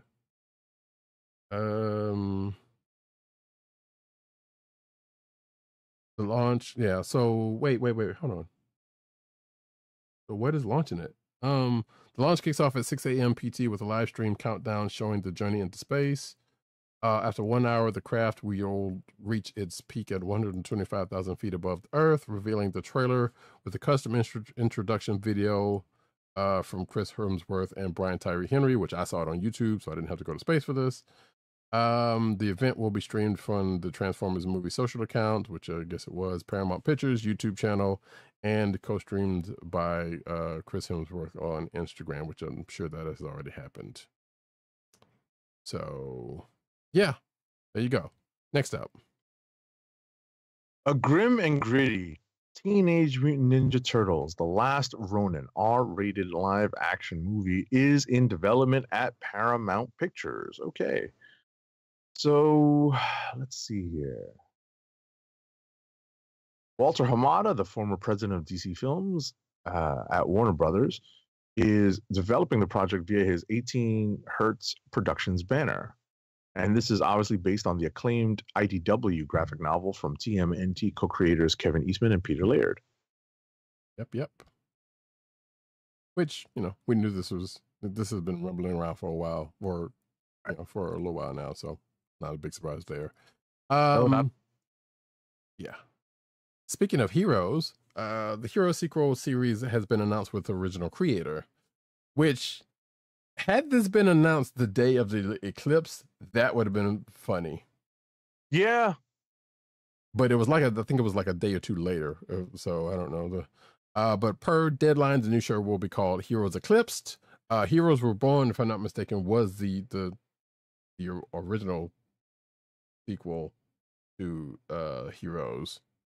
that came a few years later after that. But this particular one, Heroes Eclipse, is set years after the events of the original series as, quote, new Evos are being awakened and discovering powers that will change their lives, unquote. The revival will feature some familiar villains along with new characters for the new group of budding superheroes to face. Tim Kring, the creator of the original series, is writing this series, which I never finished the original Neither Heroes. did I. I liked it, but it's for somewhere Neither along the did I. lines. I never got to where the ending was. Right. And I was like, okay, this is a good premise here. The thing was all right with it, and for the time especially. But like I said, never got to it. I think I might have it up there somewhere. I don't know, but I don't think I got Reborn or watched Reborn either. So because of that. But yeah, there you go. Next up. All right, next up, attendees of Paramount's CinemaCon 2024 panel were treated to an exclusive glimpse of Sonic the Hedgehog 3, and it included the first look at Shadow and a down on his luck Dr. Robotnik. And the next story is very much related to this. Go ahead. Hit it. No, I was about to say hit it. Oh, okay. Keanu Reeves joined Sonic 3 voicing Shadow. I mean, none of this means anything to me because I was not a Sega Genesis person, so I didn't really play Sonic. So, well, Shadow the Hedgehog was basically a hedgehog. It was basically Sonic with guns. Okay, so you can kind of see the connection there. So, yeah, he had a two, just like kind of Knuckles did. But yeah, actually, funny enough, I just watched the first Sonic the Hedgehog movie last night. Okay. For some odd reason. Because I was like, am I going to watch some anime or am I going to just go ahead and get this Sonic thing out of the way? Because I know that Knuckles show is supposedly coming in the next couple of days for some straight. And this news had me slightly kind of curious. But yeah. Paramount Pictures officially confirmed Star Trek Origin movie for its upcoming film slate. I believe this is not the Tarantino joint, thank goodness. But yeah, earlier this year it was reported that Paramount Pictures was developing a new Star Trek feature film in parallel development to the Star Trek 4 sequel to 2016 Star Trek Beyond. Today, the studio made, or when this article was put out on the 11th, made reports official as they announced their slate of films for 2025 and 2026. An official list, which includes what Paramount is now calling, quote, untitled Star Trek Origin Story. Oh, goodness. Studio also confirms that previously reported details. The film is set decades before the original 2009 film. Toby Hayes of Andor and Black Mirror is directing based on a screenplay by Seth Graham Smith, the Lego Batman movie, with J.J. Abrams returning as producer. I was about to say, yeah, maybe keep him away from directing these also, but you know. The Star Trek movie was just one of many the studio confirmed as a part of the 2025-2026 slate at CinemaCon. There you go. Next up. All right, where am I? Strange New Worlds. Star Trek Strange New Worlds renewed. Lower Decks is unfortunately ending. So Strange New Worlds, currently in production on its third season, has been renewed by Paramount Plus for season 4. Meanwhile, Star Trek Lower Decks, the first animated Star Trek comedy, will conclude its run on the streamer with its 5th season, which will debut in the fall of 2024. I was about to take umbrage with that statement, but yeah, I guess it is the first Star Trek comedy. Right, that's the qualifier. It's not the first Star Trek animated series. Right, exactly. So I was like, wait, what are you talking about? But yeah, so this is sad news. I mean, I haven't watched Strange New Worlds, and I hear it's good yet, but I ended up liking Lower Decks, and I kind of wish it had stuck around a little bit longer. But I guess at least it is getting a 5th season. So, yeah. Next up, speaking of Lower Decks, Star Trek Lower Decks may be looking for a new home after the cancellation at Paramount Plus. Wouldn't be the first animated Trek series to move to a different streamer. That's true, because Prodigy also ended up going over to Netflix or something, I believe. Yeah, actually, it is going over to Netflix. So it could happen if that's the case. Which Paramount, it's all you got is Star Trek and old Nickelodeon stuff. maybe you want to keep some things. don't be WB. They have Top Gun. I rest my case. But come on, you know what I'm saying. It's like it's Star Trek. It's a bunch of old Nickelodeon stuff, and yeah, they got a bunch of movies, and a bunch of movies, but just, you ain't got that much, so you might as well keep all your Star Trek stuff. Anywho's, next up. Good evening, Aviator. Anyway, I was getting, Top Gun. Even the new one. Right. Let's see. First look at Ncuti Gatwa's Doctor Who Season 2 confirms the return of Millie Gibson and introduces a new companion. Not one, but two companions. So that's what's going to be happening with Doctor Who.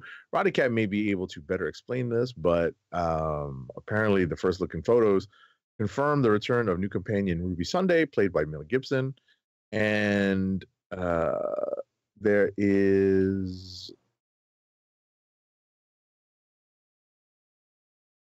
I'm looking for... And Gibson's going to exit like soon after the first 3 episodes. Right. And there's another companion. That's the story. Which that's the thing that happens in Doctor Who. Sometimes it just happens as the new season happens, or even with a new Doctor, as the case may be. But I guess the news here is who is going to be the new companion. It is Varada Sethu, aka Sentu from Andor. Who? Oh, come on. Oh, mercy. You know who that is. Kinda. She was the one that was all about the mission, and But anyway, hey, she's not a bad looking woman also. So hey, check the specs. But yeah, that's that. Because when I first read this article, I was like, well, wait a minute, why is she still going to be around if this new one is coming in? Because that's normally, it doesn't always happen that way in Doctor Who to work, because usually one goes out at the end of the season and then the next one comes in, whether it be the Doctor or the companion. So either way, that's Whovians know the deal. Now, no, we're not. Sorry, I was about to say we get into Anime Corner, but we are not. Legendary Entertainment's live-action Godzilla series Monarch: Legacy of the Monsters gets season 2 season, and I guess that has been confirmed. So yeah, good news. So Apple TV announced on Thursday that the series is getting into 2nd season. This is part of a new multi-series deal with Legendary Entertainment that includes multiple spin-offs for the franchise. Main staff is returning for the new season, so I guess out of the Matt Fraction and crew. I was about to say, hopefully they signed the main cast to come back also, because Anna Sawai is going to get a raise because she's probably going to win an Emmy. She should get but I say she should get a raise because of that. Yeah, right. But she's almost certainly going to get nominated for an Emmy for Shogun. Mm-hmm. I mean, this article. What? No. Oh, yeah, because I don't have Hulu, but I've heard people talking about it on FX. Yeah, it's really good. Right. So, which I watched the original one. I'm not saying it's the same thing. It's probably a better. Far from the same thing. Yeah, I know, but I don't know. At some point, I'll get around to it. Basically. Yeah. All right.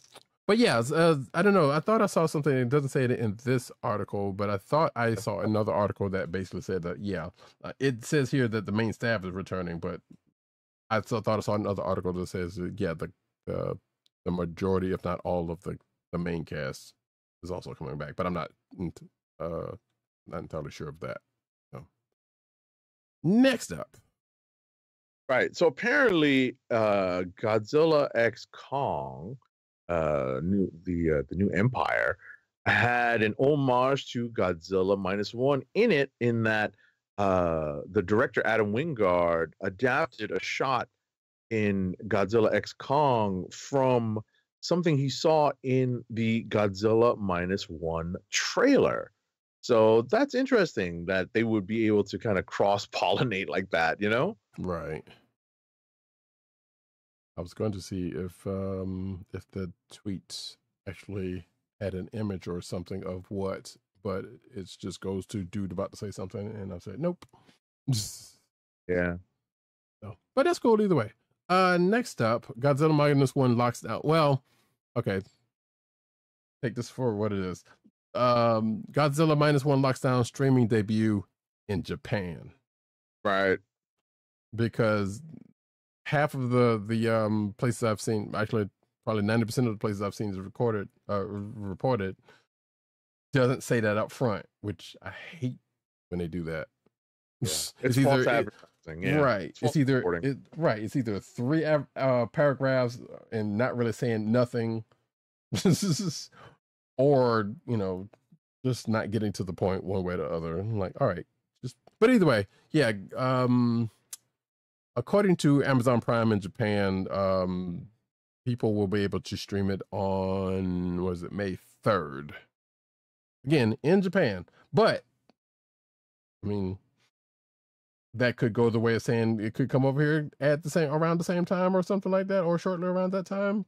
But that's just speculation, on this part, or as of right now. But also, if you have those 3 magic letters and Amazon Prime, hey, you can also watch it on May 3rd yourself. Yeah. All right, next up. Animated Avatar movie follows adult Aang. Plot details and voice cast revealed. So Paramount reveals the cast and title for Aang, The Last Airbender's next animated movie, and teases what's in store for an older Aang after the show. Okay. I did not do any anime corner stuff for this. That's okay. We're not. We're not there yet. We're kind of not there. The next one, yes. All right.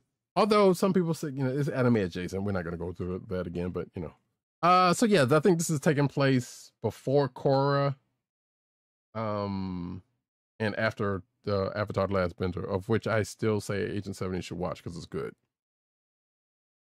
There's even a little Filoni thrown in there. Oh, really? Yeah, because I forgot about this.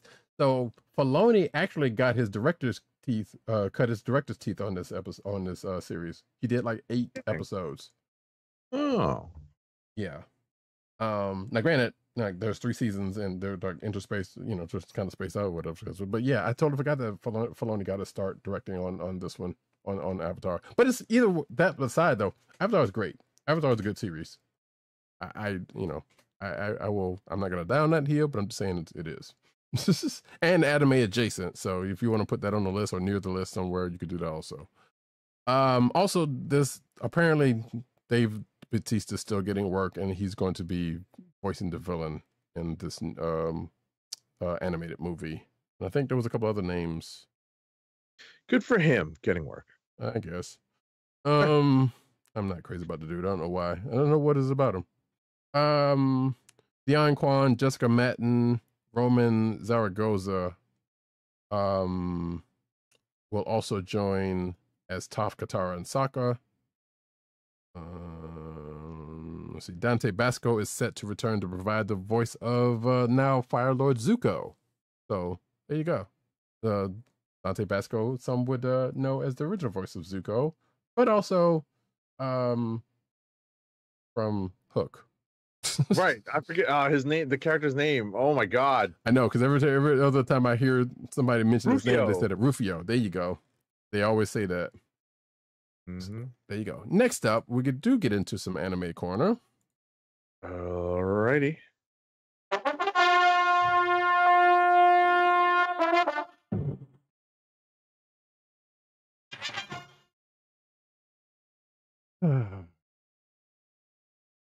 One Punch Man movie recruits Dan Harmon. I shouldn't say that like that. The One Punch Man movie recruits Dan Harmon and Heather Ann Campbell. So yeah, it says, yes, you've read right. The co-creator behind Rick and Morty is working on One Punch Man. The writer, along with Campbell, has been brought in to rewrite the movie's script. Back in 2020, it was announced that Scott Rosenberg and Jeff Pinkner were heading up the movie script. So now it seems like the story is coming down to Harmon and Campbell.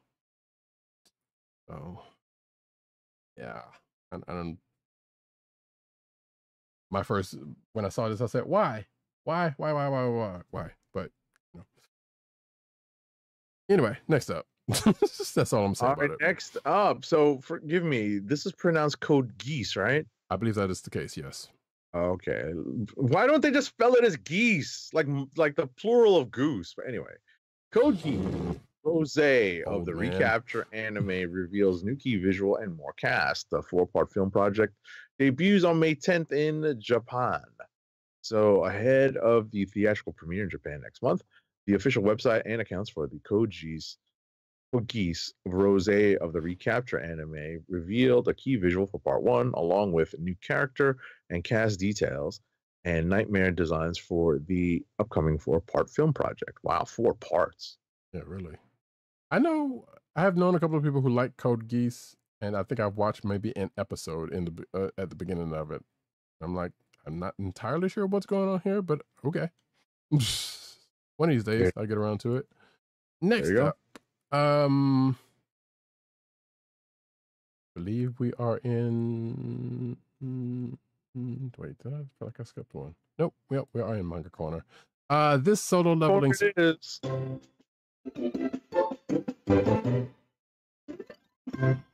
This solo leveling spinoff is ready for an anime adaptation. I won't go too far into it, but basically there was a sequel to Solo Leveling called Solo Leveling Ragnarok, which we might have actually talked about previously. That picks up years after the original series, and I think has something to do with the main character of Solo Leveling's son, if I'm not mistaken. And I won't go so far that I'm sure there's somebody out there but like, yeah, but I haven't read it, and I haven't even finished the original one yet. So yeah. But yeah, apparently, according to this article, hey, they could totally make it an anime out of it, and they probably will at some point. Don't you worry about it. Next up. Fans awaiting the solo leveling experience on their consoles still have some time to wait, as it's been revealed that the earliest Solo Leveling Arise console release window is currently set for 2025. So the lead of development at Netmarble for Solo Leveling, Seongkyun Jin, revealed to Dengeki Online that 2025 was the earliest window for the release of Arise. When asked how Arise has improved since its preview in 2022, he highlighted cross-play support, adding it would have been best if we could have released the console version at the time of the official release, but they decided to release the PC version first. Okay. Right. I saw something on this recently, and I went to go check in on if there was something playable out there, and I thought I saw somebody playing it, but I don't know. What's to be continued. Get a first look at the gorgeous new comic from. Oh well, we're in the comic news. Sorry. Get a first look at the gorgeous new comic from the team behind Die. So that's Kieran Gillen and Stephanie Hans. Okay. Yeah, they're teaming up on according to this article, more sumptuous, terrifying story. We Call Them Giants, which is the name of the book. There's a quote here from Gillen. After we finished Die, we knew we wanted to do something completely different. Rather than a sprawling, ongoing, do something smaller, intimate, self-contained, and really pure. So in the middle of COVID lockdowns, I was left alone with my cats, staring at them, staring at me, and thinking about the miracles for relationships between beings of completely different kinds of intelligences, and the wonder of the jump across that gap. The image of the Pharaoh girl and the devastation and the giants came up quickly after that, and we were away. And I guess that is, that is that. And you can see, if you're watching the video version, the cover, I guess the first cover of We Call Them Giants. Next up. I didn't get a chance to hit the transition. In an exclusive, Marvel has revealed a first look at Doctor Doom's final journey.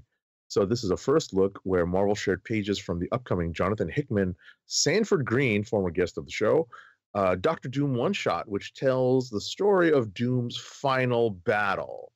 So this is set to come out this May. In Doom #1, a story set in the near future by writer, co-plotter Jonathan Hickman and artist co-plotter Sanford Green, where Doom is forced to take on Galactus with the fate of the Marvel Universe on the line. Okay. I was about to say, wait, is Galactus got beef because of that one time he stole Doom stole his stole his powers or something? Yeah, something. Yeah. So we'll find out when we read it. Peter Parker, spoiler alerts. Peter Parker becomes Spider Goblin in Amazing Spider-Man number 50, which we saw this coming. So they haven't really touched up on it in the last couple of issues, but we saw it coming. Unless they did it in the last issue that I still hadn't read yet. But it says here, yeah, Peter Parker carries the weight of Norman Osborn's sins, in case you forgot that was a thing that happened, and takes to the skies as the Spider Goblin. Do not miss this mind-blazing moment in Peter and Norman's heavy history when Zeb Wells and Ed McGuinness and Todd Knock kick off an all-new Easy Beam Green arc in next month's Amazing Spider-Man 50. And you can check out the cover for issue number 53 in this article. I don't know. We'll see. We'll see. That's all I can say. Next up. Marvel has rounded out the trio of X-Men spin-off announcements with NYX, a revival of the cult favorite early aughts limited series, which introduced Laura Kinney, the second Wolverine, into Marvel Comics. First two X-Men spin-offs announced this week were for the upcoming From the Ashes era were X-Force and the Phoenix. So now we get the revived NYX, written by Colin Kelly and Jackson Lansing, former guests of the show, with art by Francesco Mortarino. And like before, the story will focus on young mutants making their way in the big city. Laura Kinney is going to return to NYX. The book central POV will be played by Kamala Khan, of course. And see who else. Alongside them, it will also feature Anoli, Prodigy, and Sophie Cuckoo, just one of the 5 Stepford Cuckoo quintuplets. Which I guess that means the cuckoos, or this one particular cuckoo, made it out of No, but this is the cuckoo that's tied in with Quentin Quire, I think. Yeah. So why they're differentiating her from all the others. Right. I mean, but still, like, I don't think we've seen much of the other cuckoos in the well, we have recently, but right. And Prodigy's running around with the dead X-Men right now, so we'll see how that goes. Right. You've read the original NYX? No. Okay. Well, here and there, but I don't remember much of it at all. Okay, well, there goes my next question. In Jed MacKay and Ryan Stegman's X-Men, Cyclops reunites Mutant Revolution. Let's talk about a revolution. So yeah, this is basically the Marvel article about the relaunch of X-Men. Was Jed MacKay. Let's see. No longer living under the protection of Krakoa, it's a dangerous time for mutants everywhere, and dangerous times call for radical actions. Cyclops gathers a group of his most trusted and reliable mutant soldiers, along with the brightest of the next generation, to tackle the most prevalent threats to mutant kind, including an existential new enemy that rises out of the remains of Orchis. So I guess they didn't stamp all of it out, which I guess we knew that, given one thing that I remember reading. Prepare for a reckoning as this team handles explosive mutant-specific issues without restraint. Humanity can hate them all they want, as long as they fear them. Haha, I see what they did there, Marvel. You did there. Yeah, so that's that. You can read the rest of this Marvel article for that. That's wild. So they're based out of Alaska now? Right, which we talked about. I think that's where that Sentinel base that was in Avengers. Got it. I mean, are they up there, drilling for oil or something? Well, I mean, hey, just saying. Scott is from Alaska, so I guess that in some way it kind of makes sense. I guess. But outside of that, yeah, I don't know. All right. Legendary X-Men writer Chris Claremont tells his wildest untold adventure yet in Wolverine Deep Cut. Okay, so this is the latest retro pick X-Men series coming this July. So Claremont is back with artist Edgar Salazar for this story, and it's a return to the period when the X-Men were operating out of the Australian outback. Okay. Deep Cut. I wonder who's going to be involved in the story that we haven't clearly seen any of recently. I mean, the cover of the first book, the first issue, kind of spoils it just a touch. Mm-hmm. Just a little bit. If you're watching the video version, you can see what I'm alluding to. Next up, see Werewolf by Night's ferocity unleashed like never before in a new Red Band comic series. So yeah, following Blood Hunt, Marvel Comics continues to publish Red Band material this August with Jason Liu and Sergio Davila's Werewolf by Night. And apparently it can only be told in Marvel's new Red Band format. So in Werewolf by Night, Jack Russell's new solo ongoing series will be written by the aforementioned creative team. Marvel's premier horror icon will undergo a startling transformation during Blood Hunt that will cause his upcoming battles and hunts to be too graphic for some readers. Labeled with a parental advisory and polybag to keep those weak of heart from experiencing its intensity. This is a Marvel article, by the way. You need to know this. Werewolf by Night will mark a new chapter in the character's 50-year storytelling history as Jack gets his claws, fangs, and fur soaked, blood soaked like never before. Okay. Here's the cover. Scary, spooky. Ooh. Next up. Elektra dishes out vengeance in Madripoor for Daredevil Woman Without Fear. So this July, Elektra headlines as Daredevil once again in an all-new series by Erica Schultz and Michael Dowling. So this is spinning out of the Saladin Ahmed and Aaron Kuder Daredevil run. So now this is a solo adventure for Elektra Daredevil. And scanning this. Let's see here.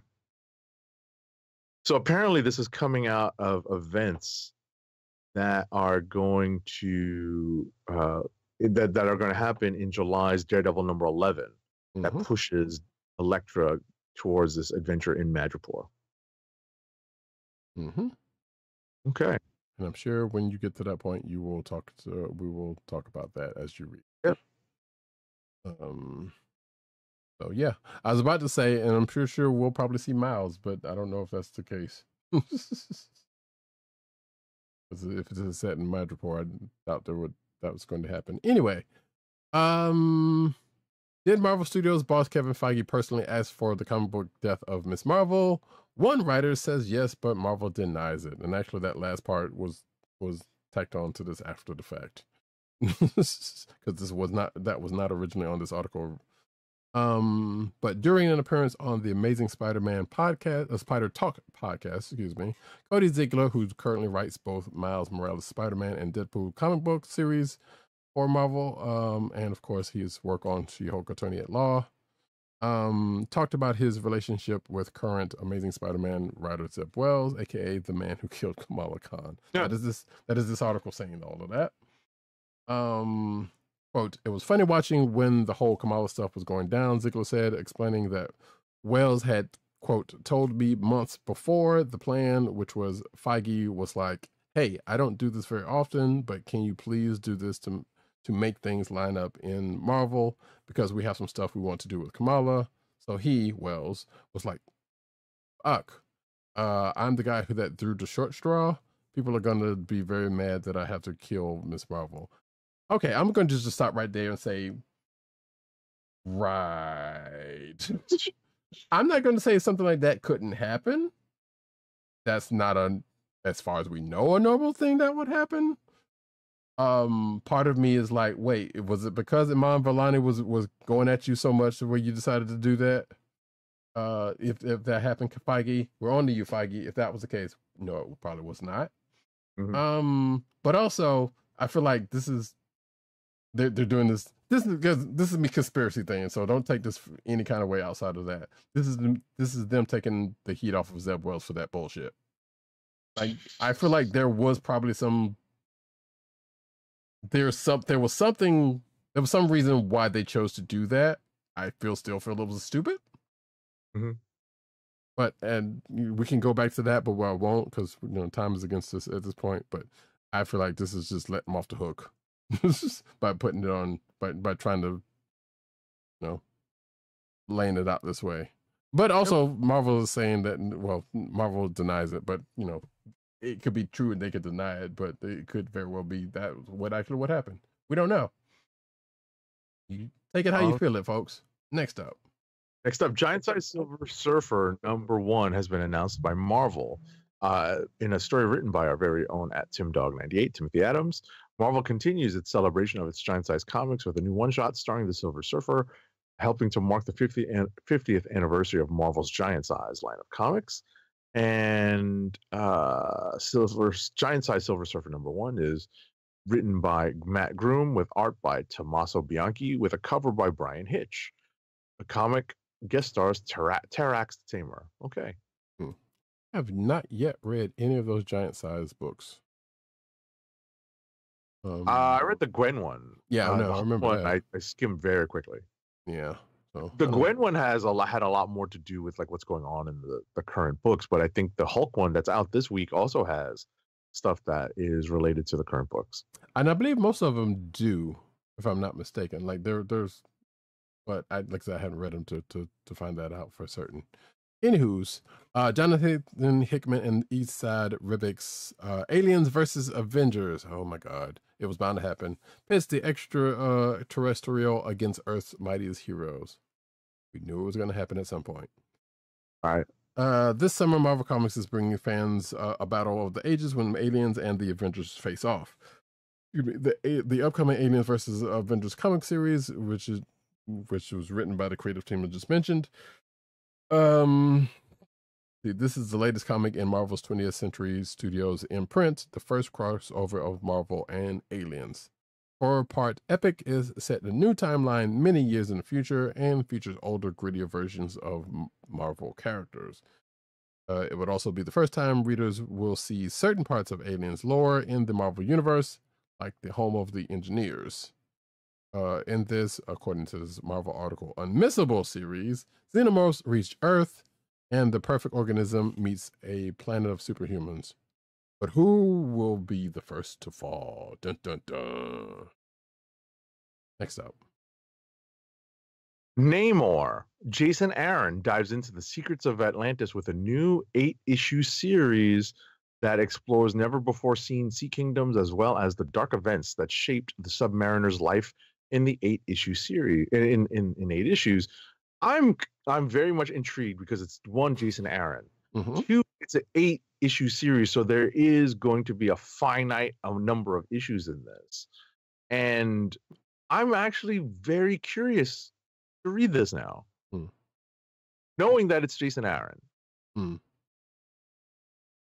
Yeah, I mean, I guess this is also the new norm for Marvel, also, because it's not like this is the first extra limited series. I don't know what to call them because maxi series is 12 issues, and I guess this. No, it's just a limited series. I know, yeah. But I feel like. But I think that.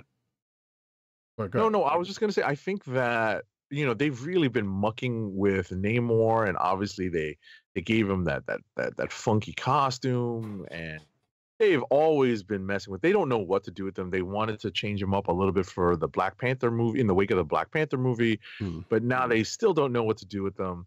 I like that they're going to take a concentrated effort in 8 issues to kind of do something fun or good. Try to tell a good story with Namor. Right. And I think they pick, by picking one of these writers that has an excellent track record is a good choice. Okay, I'm going to. Well, I'm not sure about excellent, but that's your opinion. He's a great writer. I'm not saying he's not. he's had a couple of missteps, but that was also early on. Oh yeah. Well, I mean, there's like his Avengers run is okay. Right. I definitely obviously look back at Thor, at the Thor run with very, very fond memory. Right. Oh, I mean, of course, Thor's. I mean, come on. Right. Like it's the Thor run that does it for me. Right. Obviously the Avengers run is meh, but I think the Thor run still does it for me. So I have high hopes for an 8-issue series. Right. I feel like it will probably be a good story, but I don't think it's still going to do anything for Namor. Because as you said, yeah, they really don't know what to do with him. So next up, the hunt for Jedi is on in Marvel Star Wars Inquisitors. And this is from StarWars.com. So yeah, the Inquisitors are going to get a Marvel book. Let's see, when is it coming? Oh, actually, I should say, new miniseries is kicking off July 3rd from writer Rodney Barnes and artist Ramon Rosanas. Inquisitors follows the Empire's Jedi hunters as they narrow in on a new target. Tinsu Run, a survivor of Order 66, looking to spread hope and rebuild the Jedi Order. Oh, that's what they're after. Sorry, I just ran that whole sentence. He has won the attention of Darth Vader, who is determined to have Tinsu killed off at any cost. The Inquisitor have kind of been here and there in Darth Vader's current run, so makes some sense. There's the Nick Bradshaw cover for issue #1 in this article, including some variants by Alex Maleev and Walt Simonson. And there is a quote from Rodney Barnes saying, "It's such an honor to be writing the very first Inquisitor's solo story. I love this time period of Star Wars lore because it's one of the ones I grew up on. When Darth Vader and the Empire were imposing their will on the entire galaxy. Plus, I get to create an all-new legendary Jedi with Tinsu Run. Truly the best of times." So, next up. In sad news, comic book and cover artist for Marvel, IDW, and Valiant, Jeffrey Veregi, died at the age of 50 recently after a long battle with lupus. So he was a member of the Port Gamble Escalalam tribe, born and raised on the reservation in Kingston, Washington. He was best known for his use of form line design with pop culture and Native American inspiration, dubbed Salish Geek cover styles, and he worked for Marvel, IDW, Valiant, Dynamite, Boom, and Dark Horse Comics. He exhibited at the Smithsonian in New York City with his Marvel work for indigenous voices called Of Gods and Heroes, the art of Jeffrey Veregi. Yeah. Lupus being a rare disease for men. Yeah. Yeah. So I had a cousin who was not male, passed from lupus, but not trying to make that about me. But yeah, I remember seeing a bunch of his covers, and definitely some matter of fact, as I'm scrolling through, Red Wolf, some Transformer stuff, Sinister War, some G.I. Joe stuff. Yeah, I mean, you'll recognize the line work. Absolutely. So you absolutely will recognize the line work as a Veregi piece. Yep. So thing to be said is rest in peace, and condolences to his family. Definitely.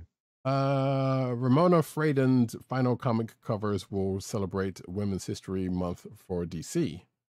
The variant covers will appear on Wonder Woman #7, Catwoman 63, and Power Girl #7, all set for, wait, this is old.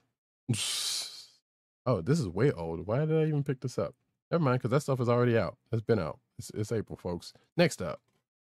Alrighty, Marvel Comics 85th anniversary action figures kick off. So this is some Marvel Legends stuff. And I think, one of the things that is going to be most popular is Danny Ketch Ghost Rider with the motorcycle. I'm definitely getting that when that's up for reorder.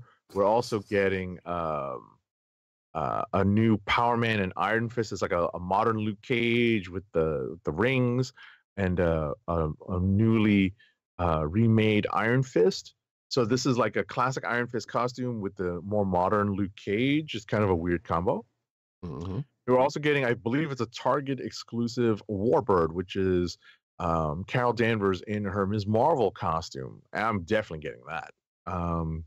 We have Scar, Son of Hulk.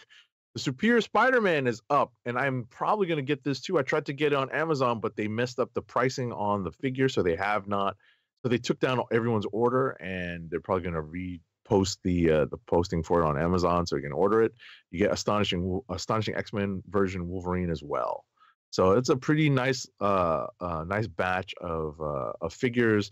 glad that it's not like too many, but I'm definitely going to pick up this Ghost Rider. That Danny Ketch Ghost Rider bike is pretty cool. I was going to say something about the Warbird one, but I'm going to let that go. What, the bathing suit one? Yeah. I love that costume. That's I mean, costume. I do too. It's not about that. It's about the figure itself. That one of the images makes it looks like it has a bulge. Oh, that's terrible. That's why I wasn't going to say it, but now that I have. Actually, I'm throwing this in here before I get to the next story. And Agent 70 already knows where I'm going with this. An MCU original just made her comic book debut this week. Oh yeah. Spoiler alerts for What If Venom number 3. A certain character comes into play, but not how you think. If you have actually been on CB Caps at the time this comes up, it's at the page where the character kind of sort of comes in at pops up there. Now then, Transformers times Robosen fan stream official Megatron reveal coming April 25th. So in a few days. It says here, get ready to roll out, Transformers fans. Gear up for an exciting Transformers X Robosen fan stream on April 25th at 11 a.m. Eastern, exclusively on Hasbro Pulse's YouTube channel. So if you did not know, Robosen is the company that made that auto-transforming Optimus Prime and the Dino, the Grimlock one. So we are probably expecting a similar thing from this. Is it going to be Megatron turning into a gun like he's supposed to? It better be, but it shouldn't. Technically, it probably should be because, current, things going on, but look. Megatron was originally a gun. He should continue to be. Not a tank. Unless they're doing Beast Wars version. And even, but that I don't think that's where we're going here. Actually, it could be where they're going here, but I feel like they would say as much. There's a teaser trailer on this thing that I had not seen. So next week you'll find out when when we find out about what it actually is. Next up, Transformers Robosen fan stream official Megatron reveal is coming soon. Sorry, I just did that one. Oh, I'm sorry. Jeez. I wasn't listening. Do you know why? Because I was still looking at the Marvel Legends. Isn't that terrible? I was looking at all of the stuff that I was still thinking about ordering. Okay. Love it. Optimus Prime gets War for Cybertron Earthrise figures from Hasbro. I was still kind of looking forward to doing the Robosen one. Isn't that terrible? Oh, sorry. It's all right. Actually, no, I'm not, but I honestly want to see the visuals of that. Right. That's why it looks like I can't wait till, like I said, it's going to be Thursday, so I would like to believe it will, and it's going to be in a more early enough to where I'll be able to pull it. So I'm sure we will definitely talk about it on next week's show. So this is the latest version. Going back to the news story that I actually was assigned to do. So Hasbro has just unveiled their latest version of Autobot leader Optimus Prime. This is the Earthrise leader, WFCE 11 Optimus Prime, based on the hero's classic design from the recent Netflix trilogy. And then there's also another one, Transformers Studio Series Voyager 03 Gamer Edition Optimus Prime. These are two versions. Okay. Yeah, the War for Cybertron version and this other version as a variant of. All right, so the War for Cybertron version, the leader class is the $54.99 one, and the cheaper one is the Voyager class, the Studio Series Voyager. Okay. Yeah, I'm still not entirely sure where the distinction outside of what you just said is between some of that stuff, because like there's the Studio class and there's Voyager class and there's leader class and it's like weird. All I know is the masterpiece is the top of the line. It's the top of the line one, yes. But anyway, and yeah, as Agent 70 said, there's a figure for Transformers 1, which I believe is that second, the Voyager class one. So, next up though, Transformers Generations comic books, Shockwave and Grimlock in hand photos. There you go. You can see them right there if you're watching the video version. This looks more like a ship than a gun. For Shockwave. And yeah, I mean that's normal. I hate to say that's normal nowadays. I know, but Shockwave was also a laser gun. God damn it. Grimlock, however, is looking all right. So Yep. Next up, that's too funny. Oh, wait a minute. Hold on. Just in. Oh, that's the pre-order. Sorry, there's a pre-order for that Teenage Mutant Ninja Turtles Transformers collaboration. That apparently is that I am going to be taking a look at after the show. All right, next up. All right, so this is a little whack. Yes. New Transformers collab turns Optimus Prime into both a real life and collectible race car. Okay, so this upcoming Transformers collaboration will see the release of a new Optimus Prime figure and a corresponding car hitting Japanese racetracks. So guess what, folks? They're making Optimus into a race car when they have literally dozens of Autobots that are race cars that they could use. Mm-hmm. But, they're too afraid of creating, of using these quote unquote more or these lesser known or more minor characters. So they're giving Autobot leader Optimus Prime a speedy makeover. Good Lord. I mean, the real life race car looks cool, but guess what? They could have made that, I don't know, Sunstreaker or something, like a new version of him. It's a Chevy Corvette. You are not going to hear any argument from me about that. And also, oh shit, of course that doesn't work. No, I tried to set something up and it's not working. Oh well. Either way, boo. Yeah. That's all I got to say about that. Yeah. Actually, wait, is this the one? I think not only no, this is not that one.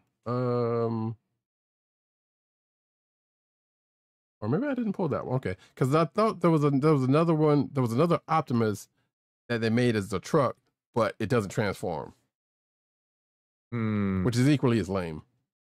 Yeah, that's and I thought I'll put that in here. I might not have. Either way, McFarlane Toys brings back the Matrix. So yeah, I was about to say Sideswipe was the Corvette. Yeah, the Sideswipe. Yeah, Sideswipe was the Corvette.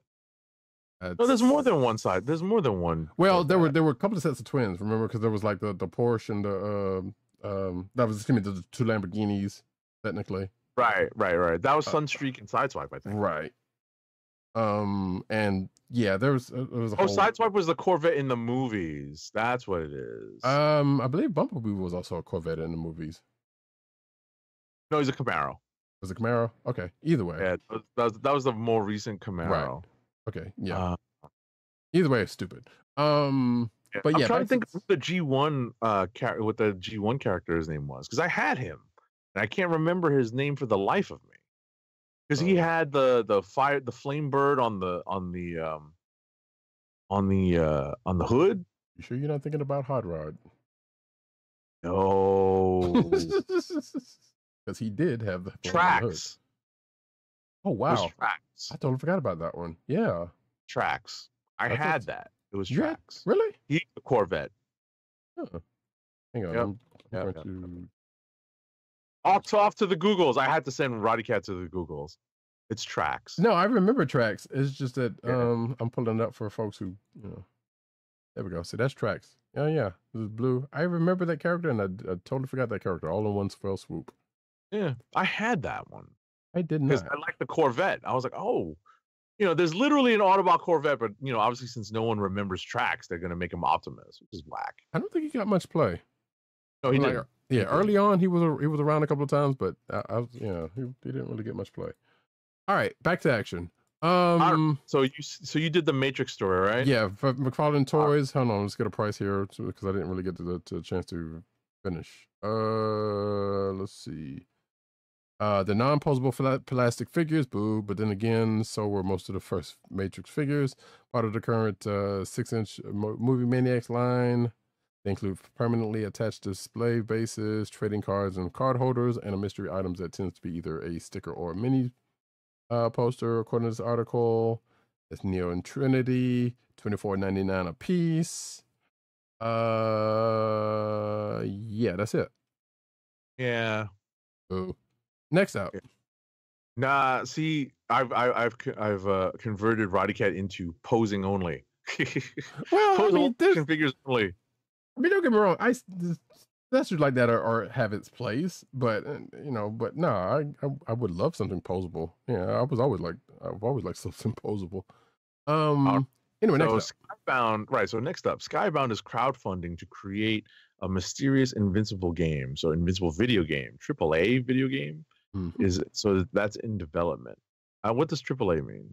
Means that's basically like it's almost like, think of it akin to summer blockbuster. Okay. That type, like lots of money, lots of development behind it. They're going all out with it basically.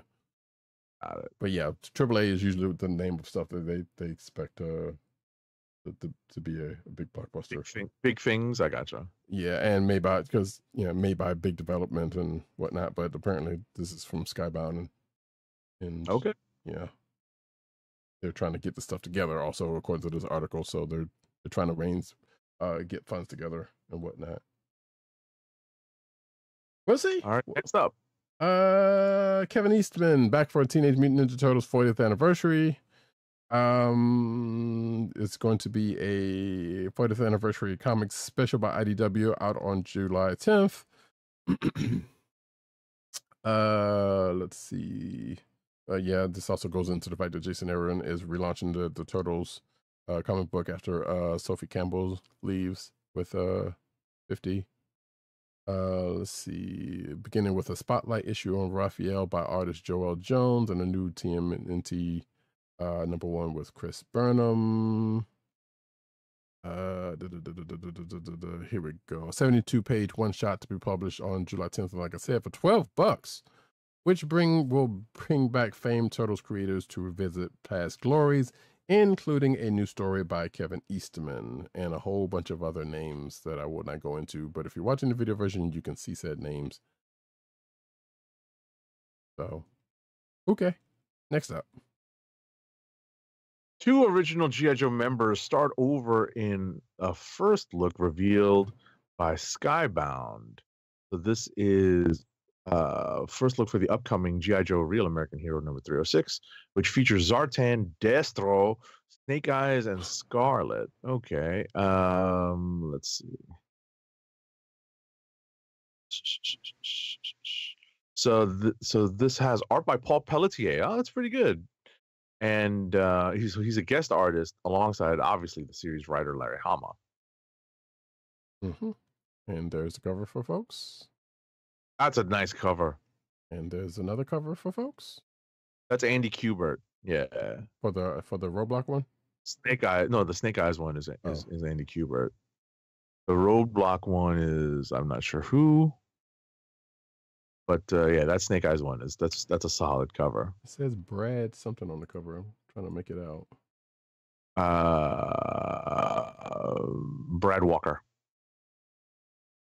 It's in the listing of the selection. Yeah, Brad Walker and Francesco Segala. Okay, yeah. I guess if I had gone down 2 seconds, I would have seen that. On sale May 15th. Yep. Last but not least, Hasbro's former G.I. Joe and Transformers publishing boss launches his new creative development company. Let's see. Michael Kelly is the person that they're talking about. Get the name of the company. Might be familiar to some folks of the G.I. Joe camp. It's called Extensive Enterprises. No. And I read that. I was like, how can he do that? Isn't there some sort of copyright violation for that? But maybe probably not. I don't know. Not. Yeah. But yeah, Hasbro's longtime VP of Global Publishing, Michael Kelly, is betting on himself and launching his own creative development company, which I've already said. Kelly's new company aims to be a creative mind for the biggest companies in the world, or those that want to be, offering development and incubation of intellectual property, unquote, or comic publishers, books publishers, and any kind of general brand development. So yeah, apparently Kelly's extensive enterprises already has deals in place with the comic strip giant King Features, the toy brand licensor Punky's Playhouse, and the upcoming Paramount animated feature Pierre the Pigeon Hawk, amongst others. So yeah, this article kind of goes into what the writer thinks of this person, I guess. So yeah. That's that. And with that, folks, it just I know there's nothing really to say about that, really. We're gonna get into our last ad read.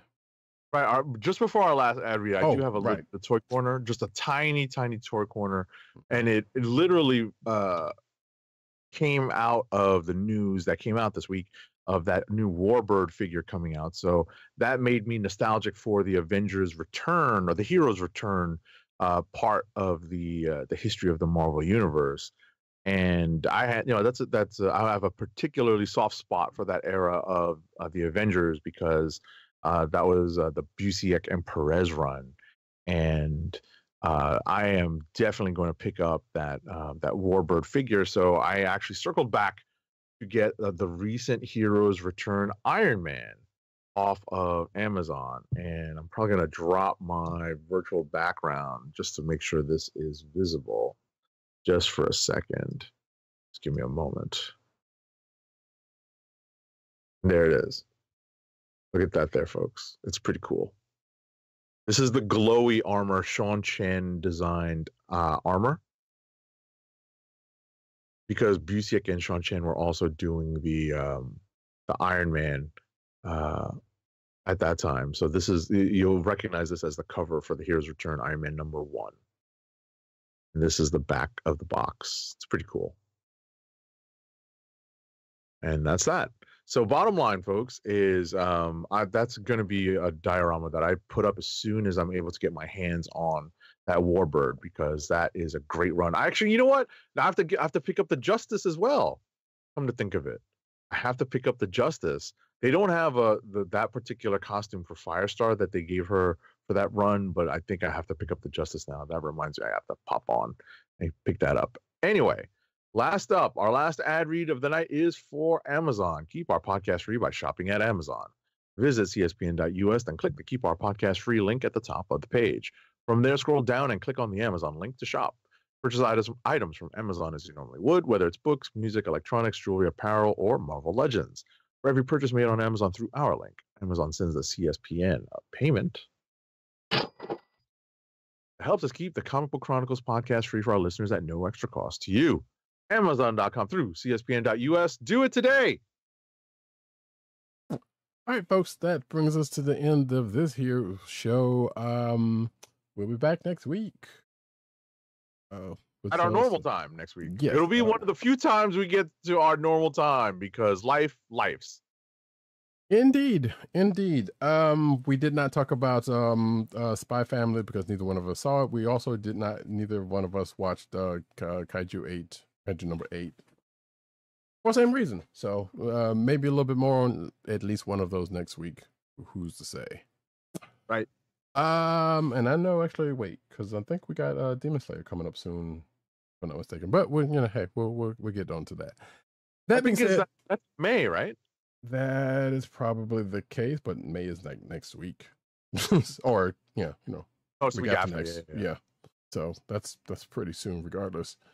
And with that, I have been Roddykat. You can find me at Roddykat on Twitter. You can find me at News Need on Twitter. You can find me at CBCaps on Instagram. Agent_70 on Twitter, Instagram, and Threads.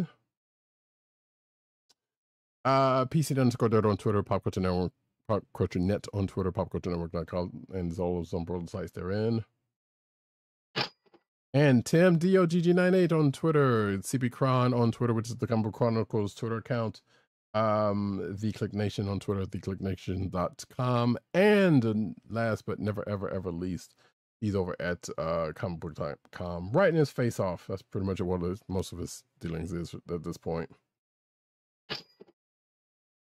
You could also find this here podcast on the Coastal Podcast Network. That's CSPN.us. Do it today. You could also find us on your podcast perusal place of choice, whether it be Google Play, Apple iTunes, aka Apple Podcasts, Spotify, or the Coastal of the Podcast Network SoundCloud page. Excuse me. Make sure to click like, subscribe, and leave us all the positive 5-star reviews, especially on Apple Podcasts. Voice trying to run away from me.